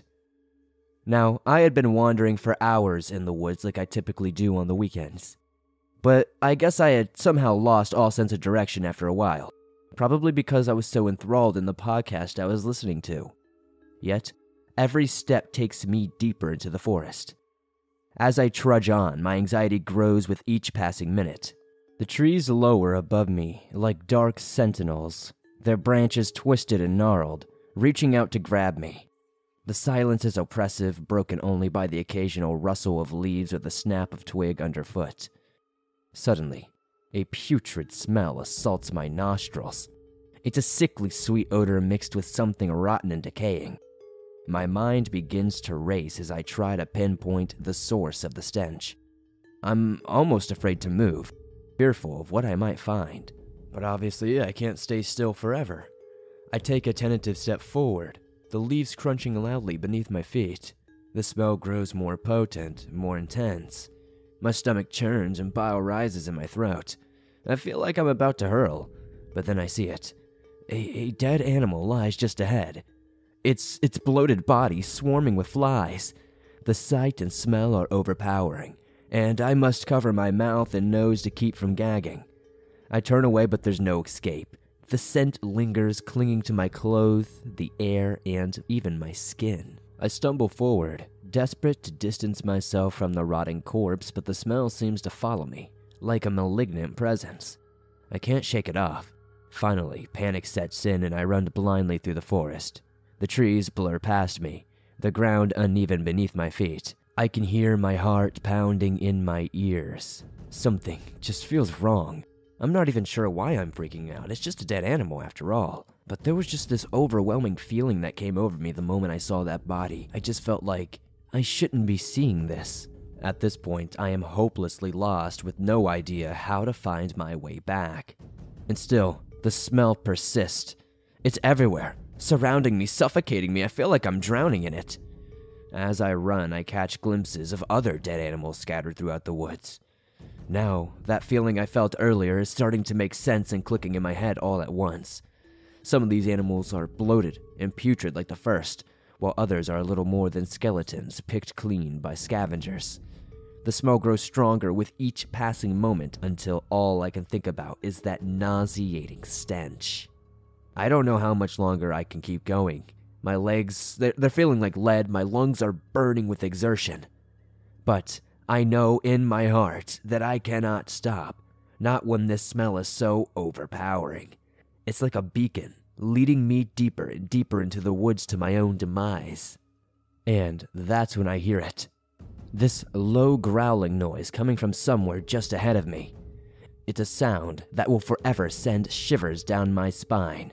It makes the hair on the back of my neck stand on end. I know, deep down, that it is not an animal. It's definitely not anything that I want to meet. But I can't turn back now. I'm trapped in this nightmare with no escape, so all I can do is keep running and hoping to find my way out of this nightmare. I keep on going, and I never actually see where this creature is, this person, or whatever could possibly be lurking out here in this graveyard, I guess. But I just kept running, legs burning, feet hurting, lungs on fire. I honestly thought I was going to collapse and pass out at any moment. And just when I was about to give up and lay down and die, I break the bushes, and there I am, back into a clearing, a road just ahead of me, and there's civilization once more. I don't know how to explain what I went through. I don't even know what the heck was going on out there. I do plan on probably going back sometime soon to see if we can find these bodies, get some video evidence, and see if maybe anybody local has any idea as to what the heck is going on here.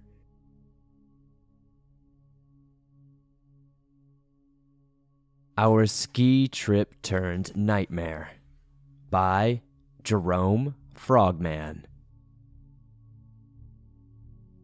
I remember the excitement as I put on my ski gear and joined my friends for a day on the slopes.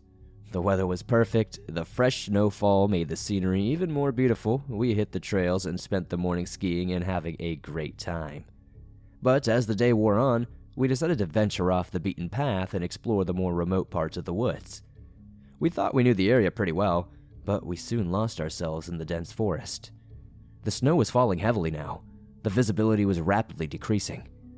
The panic didn't really begin to set in until we realized we were completely disoriented and honestly had no freaking idea where to go.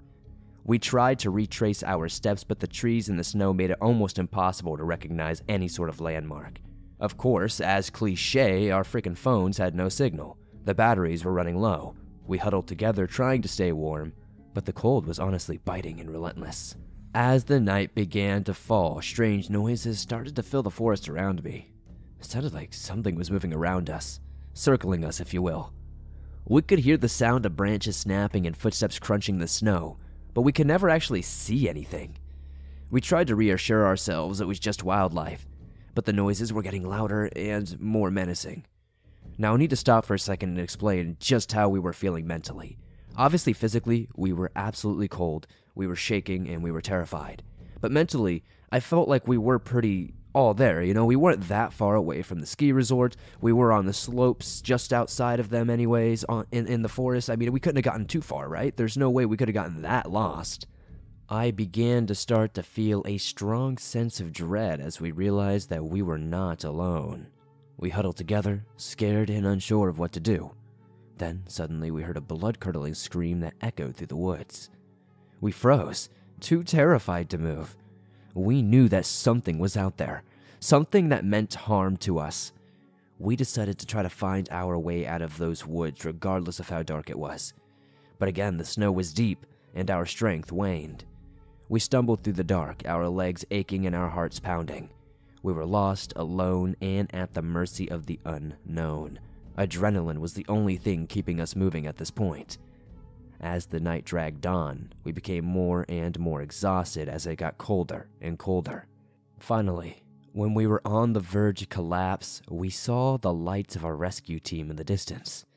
Relief flooded through us as we realized we were going to be rescued. We stumbled towards the lights, our legs weak and our bodies numb. Looking back on that night, though, I've learned so much. I realized how close we came to tragedy. The forest can be dangerous, and it's important to respect its power. I'll never forget the terror of being lost in the woods, hunted by an unknown force, or at least maybe what I felt like was an unknown force, and it's a memory that still haunts me to this very day. Now, I know what a lot of people will think as they hear the end of the story. It was anticlimactic, and how did you even know anything was actually there? Maybe it was just another animal going by. And you know what? You're entirely right. But the adrenaline we got from the fear of the unknown that night is probably what saved us in the first place.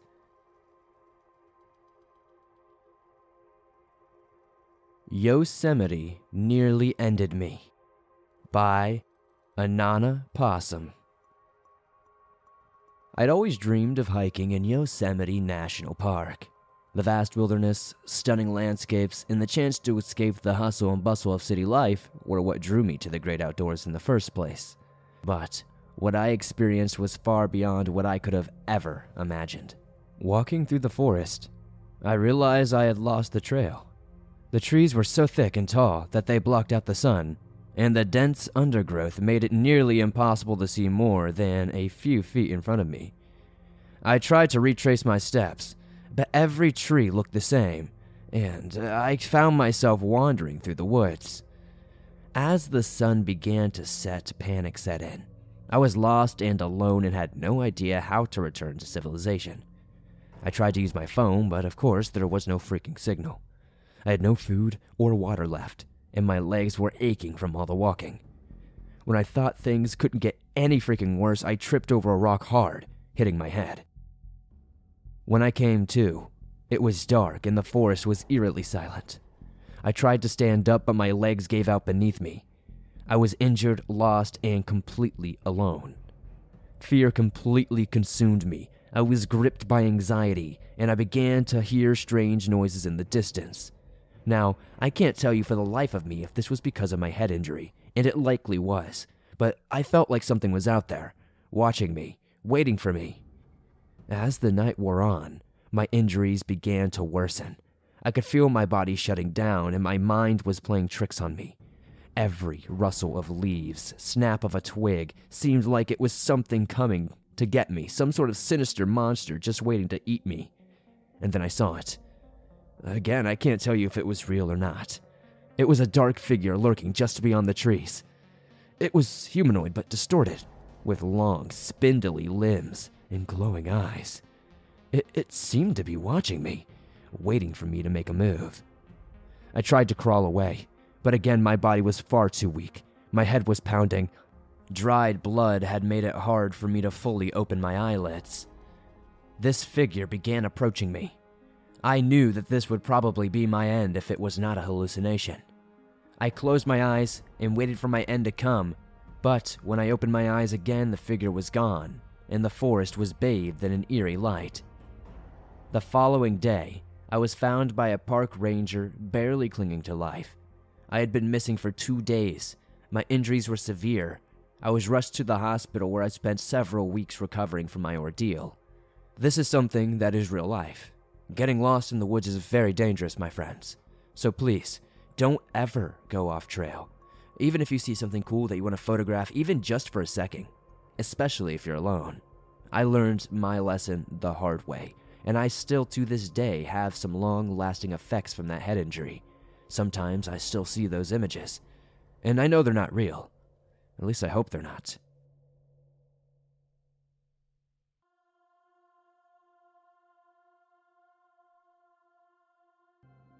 This happened to me when my pals and I went on a dropping trip.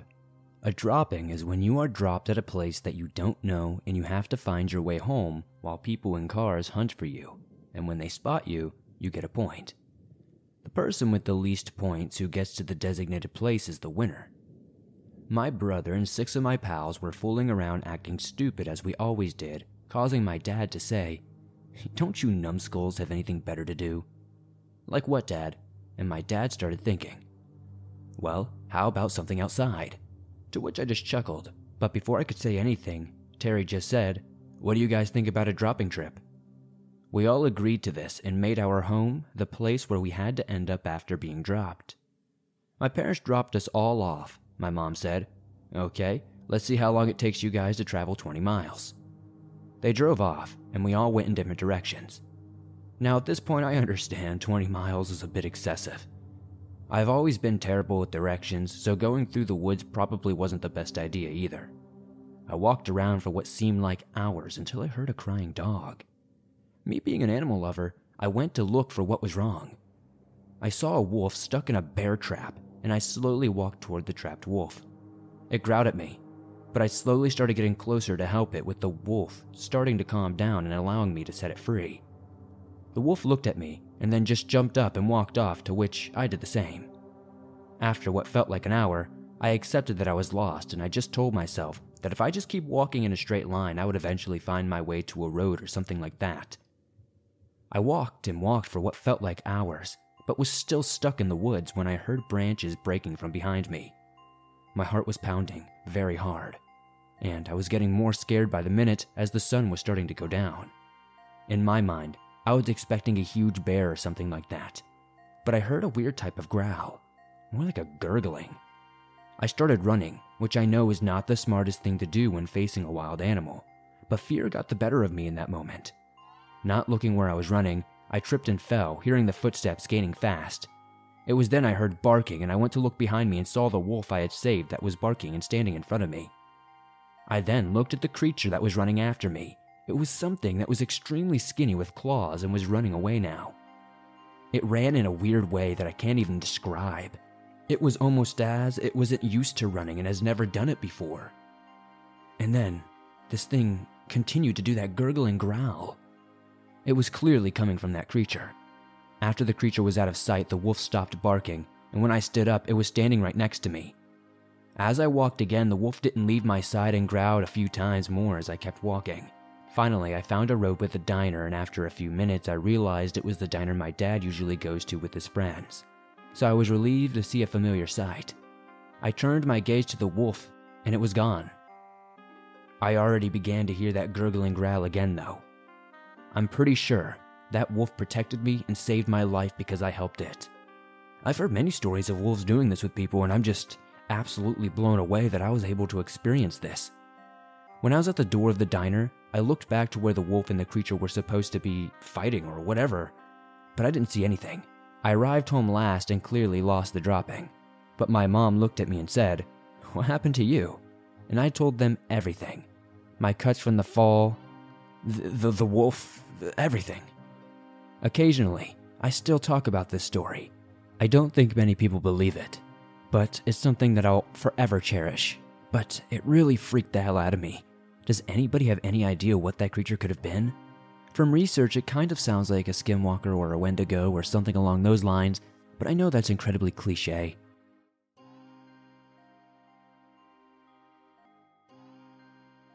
I moved from Idaho to Alaska about 2 months ago, and already I have experienced something I never thought I would ever experience.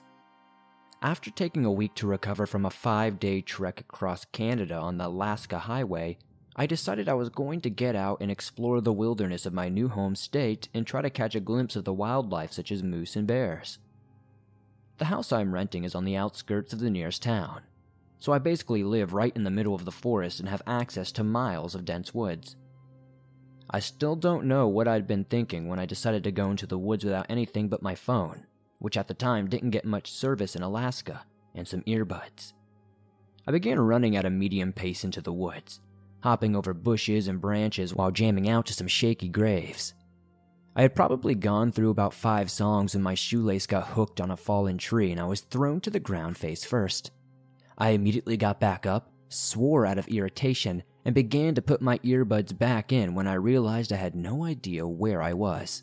At some point I had lost my sense of direction and had only but a faint idea as to which direction I had came from.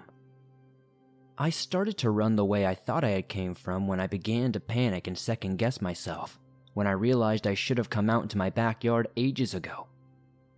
I didn't want to panic because I knew that it would make everything worse. Panicking never helps. I started to try and pinpoint the right direction. Of course, I eventually realized that I was hopelessly and utterly lost without the slightest indication of which way would bring me to some sort of civilization. After a few brief moments of cursing and groaning, I decided I would follow my gut and go in the direction I thought would possibly lead me home. I started running at full speed, hoping to break the tree line in a matter of minutes, when something on the ground caught my eye. It was a backpack. I stopped instantly and looked around for a person or a campsite, but there was nothing I could see from the spot I was at, which was situated at the bottom of a small hill. The bag looked as if it had been abandoned for quite a few days at least, but was slightly damp from the rain earlier that morning. I kneeled and picked the bag up, resting it against my knees. It had a heavy weight to it when I moved it, so I knew there was something inside. Looking back now, I remember the dark feeling I got in my chest right before I unzipped the main part of the backpack. Inside, there were bags of what I immediately knew were some sort of assortment of illegal drugs and items used to administer them. I quickly stood up and took a step back. I had such a powerful feeling of dread that I felt like I was in imminent danger. I just wanted to get out of there and find my way home, so I started running again to the top of the hill. I was hit with a wave of excitement when I saw a house at the bottom that was buried in the trees. I had begun to start to make my way for it when something told me to stop inside my head. It crept into my mind that what I had just discovered was awfully close to this house. I wanted so badly to be out of the woods and find some form of civilization, but something told me that I just wasn't safe out here. I ran away from the house along the tree line, hoping that I would possibly stumble upon another house. After about 10 to 15 minutes, I stumbled into a neighborhood of sorts and asked a man working in his yard for directions. He was kind enough to drive me home and assure me everybody gets lost in Alaska at some point. As soon as I got home, I showered and chugged some water, then immediately called the police to report what I had seen. However, since I had no idea where I was, I couldn't tell them where to find the drugs or where the house was, so my report was basically useless. I just felt so guilty if I hadn't at least said something. I've driven all over the area down different roads trying to find that house, but I never have. It's probably for the best though, because I don't want to get caught up in something I shouldn't be in. I'm glad I listened to my gut that day and kept running from that house, because people in possession of such many illegal drugs can be extremely dangerous. And I'm just glad I didn't die out there when I got lost.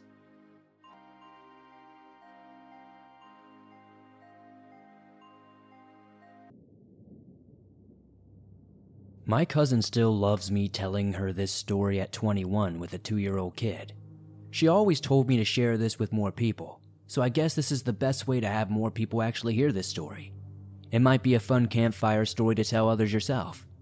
Anyway, here it is. There is a legend about these woods that are called the Burberry Witch, a witch that can control some terrifying creatures but will only do so when provoked or angered and will grant you something you want but for a price. My stepfather was a terrible man, hitting my mother, scolding her, and even threatening to seriously hurt myself. It was one of those days when my stepdad began to threaten to beat me, so I went to my room, locked it, and threw my head into the pillow of the bed, avoiding hearing any of the screaming. The day after, my mom knocked on my door and said that he had apologized like he had done all those times before, but my mom, she looked different. Almost a dead sort of look in her eyes. She then said that we would go to the cabin at the lake that used to belong to my grandparents, which they left to us after they died, and I just started packing. I wasn't very excited about it at all. We arrived at the cabin and I unpacked in my room. Of course, my stepfather wanted something and we were too slow to get it to him, so the scolding began. He would sit in a chair and just gulp the beer down like lemonade. He ordered my mom to get him stuff the whole time and was degrading her. I was so angry again, but I knew that I wasn't strong enough to take down anybody. Then, it was time for dinner, and we sat down at the kitchen table. It was still fairly sunny at that time, and it was then that he threw a plate of food at my mom and tried to pull my hair, but I got away. It was then that I could no longer take it.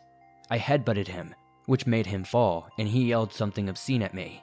I then burst out of the door, running into the woods, not looking back for a second, crying and just going God knows where. After a while, I fell onto my knees, just crying until I heard a noise.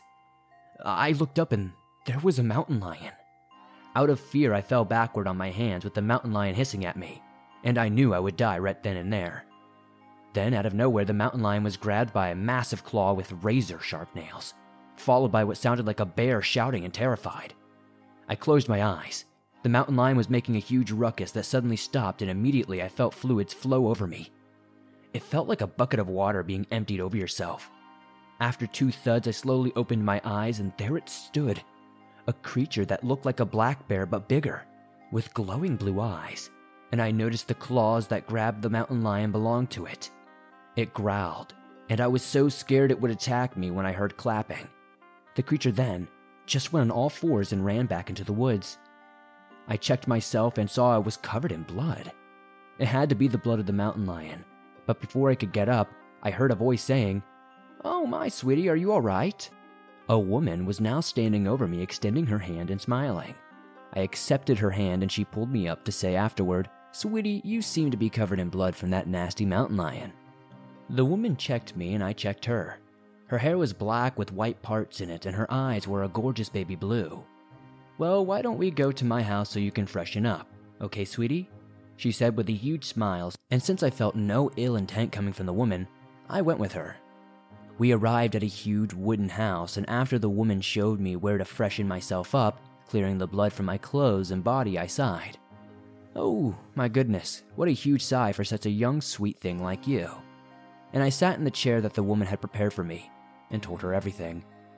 She stroked my cheek and said, "Well, after a few hours, we shall go to your mom, and I'm sure that awful man will get what's coming to him. But for now, just close your eyes and sleep, sweetie." As she stroked my head, I fell asleep. The next morning I woke up and I was startled to see that I saw the head of a wolf. After I looked again, I noticed it was a carpet with a wolf head, and man, did I feel stupid. "Oh, so you are awake, sweetie. Now, here, have some breakfast," the woman said, and put a plate on the table near me. I got up and saw it was my favorite, pancakes. I ate as many as I could and I heard the woman giggle. "It tasted well, it seemed," she said with a huge smile, which she followed with, "Well, it's time to get you back now, sweetie." I really didn't want to go back to that man and got a little mad at the thought of seeing him, but the woman grabbed my hand and smiled. We started walking and I couldn't believe how far I had to run the night before as we walked. We heard a sort of chirping growl. I can't explain it any other way than that because it sounded like a bird if it would growl.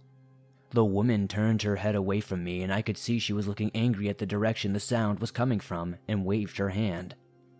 The next thing I heard were some wings flapping, but couldn't see a bird or anything except the branches of the trees moving as we walked further. We arrived at the cabin and I knocked. My mom opened the door and just threw her arms around me. She hugged me tightly before we heard him saying, "The twerp's back and brought an old hag as well."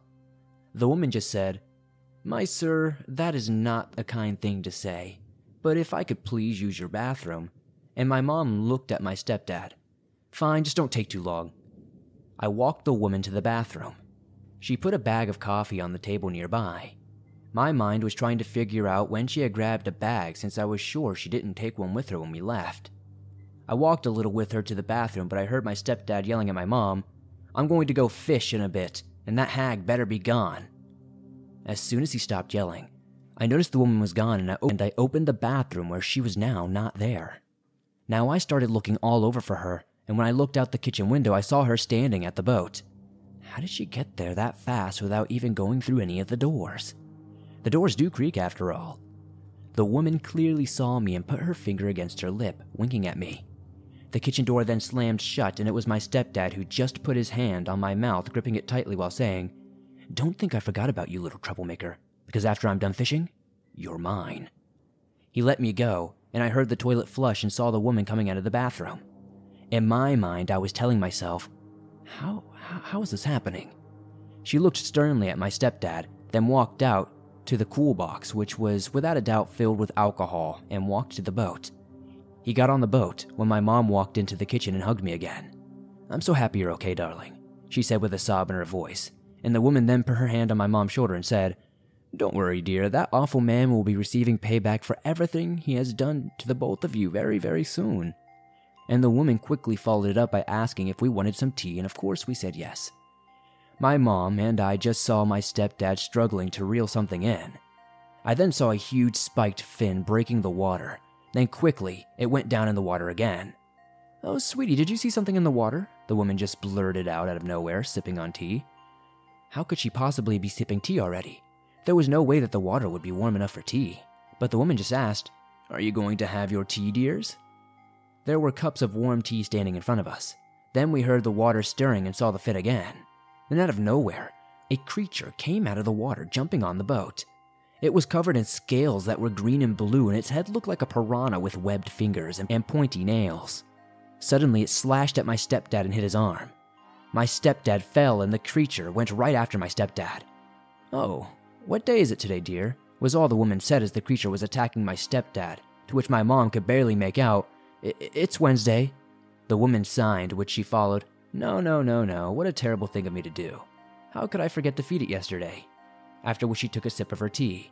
Then we saw an arm flying out of the boat and blood was still flying everywhere. The lower half of the foot followed after as we watched in horror to what was happening in the boat.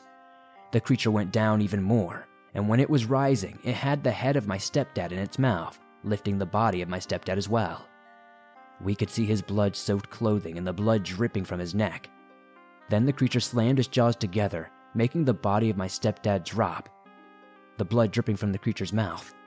With the body of my stepdad lying half out of the boat and half in the creature's mouth, it jumped back into the water. I and my mom shocked by what we had witnessed.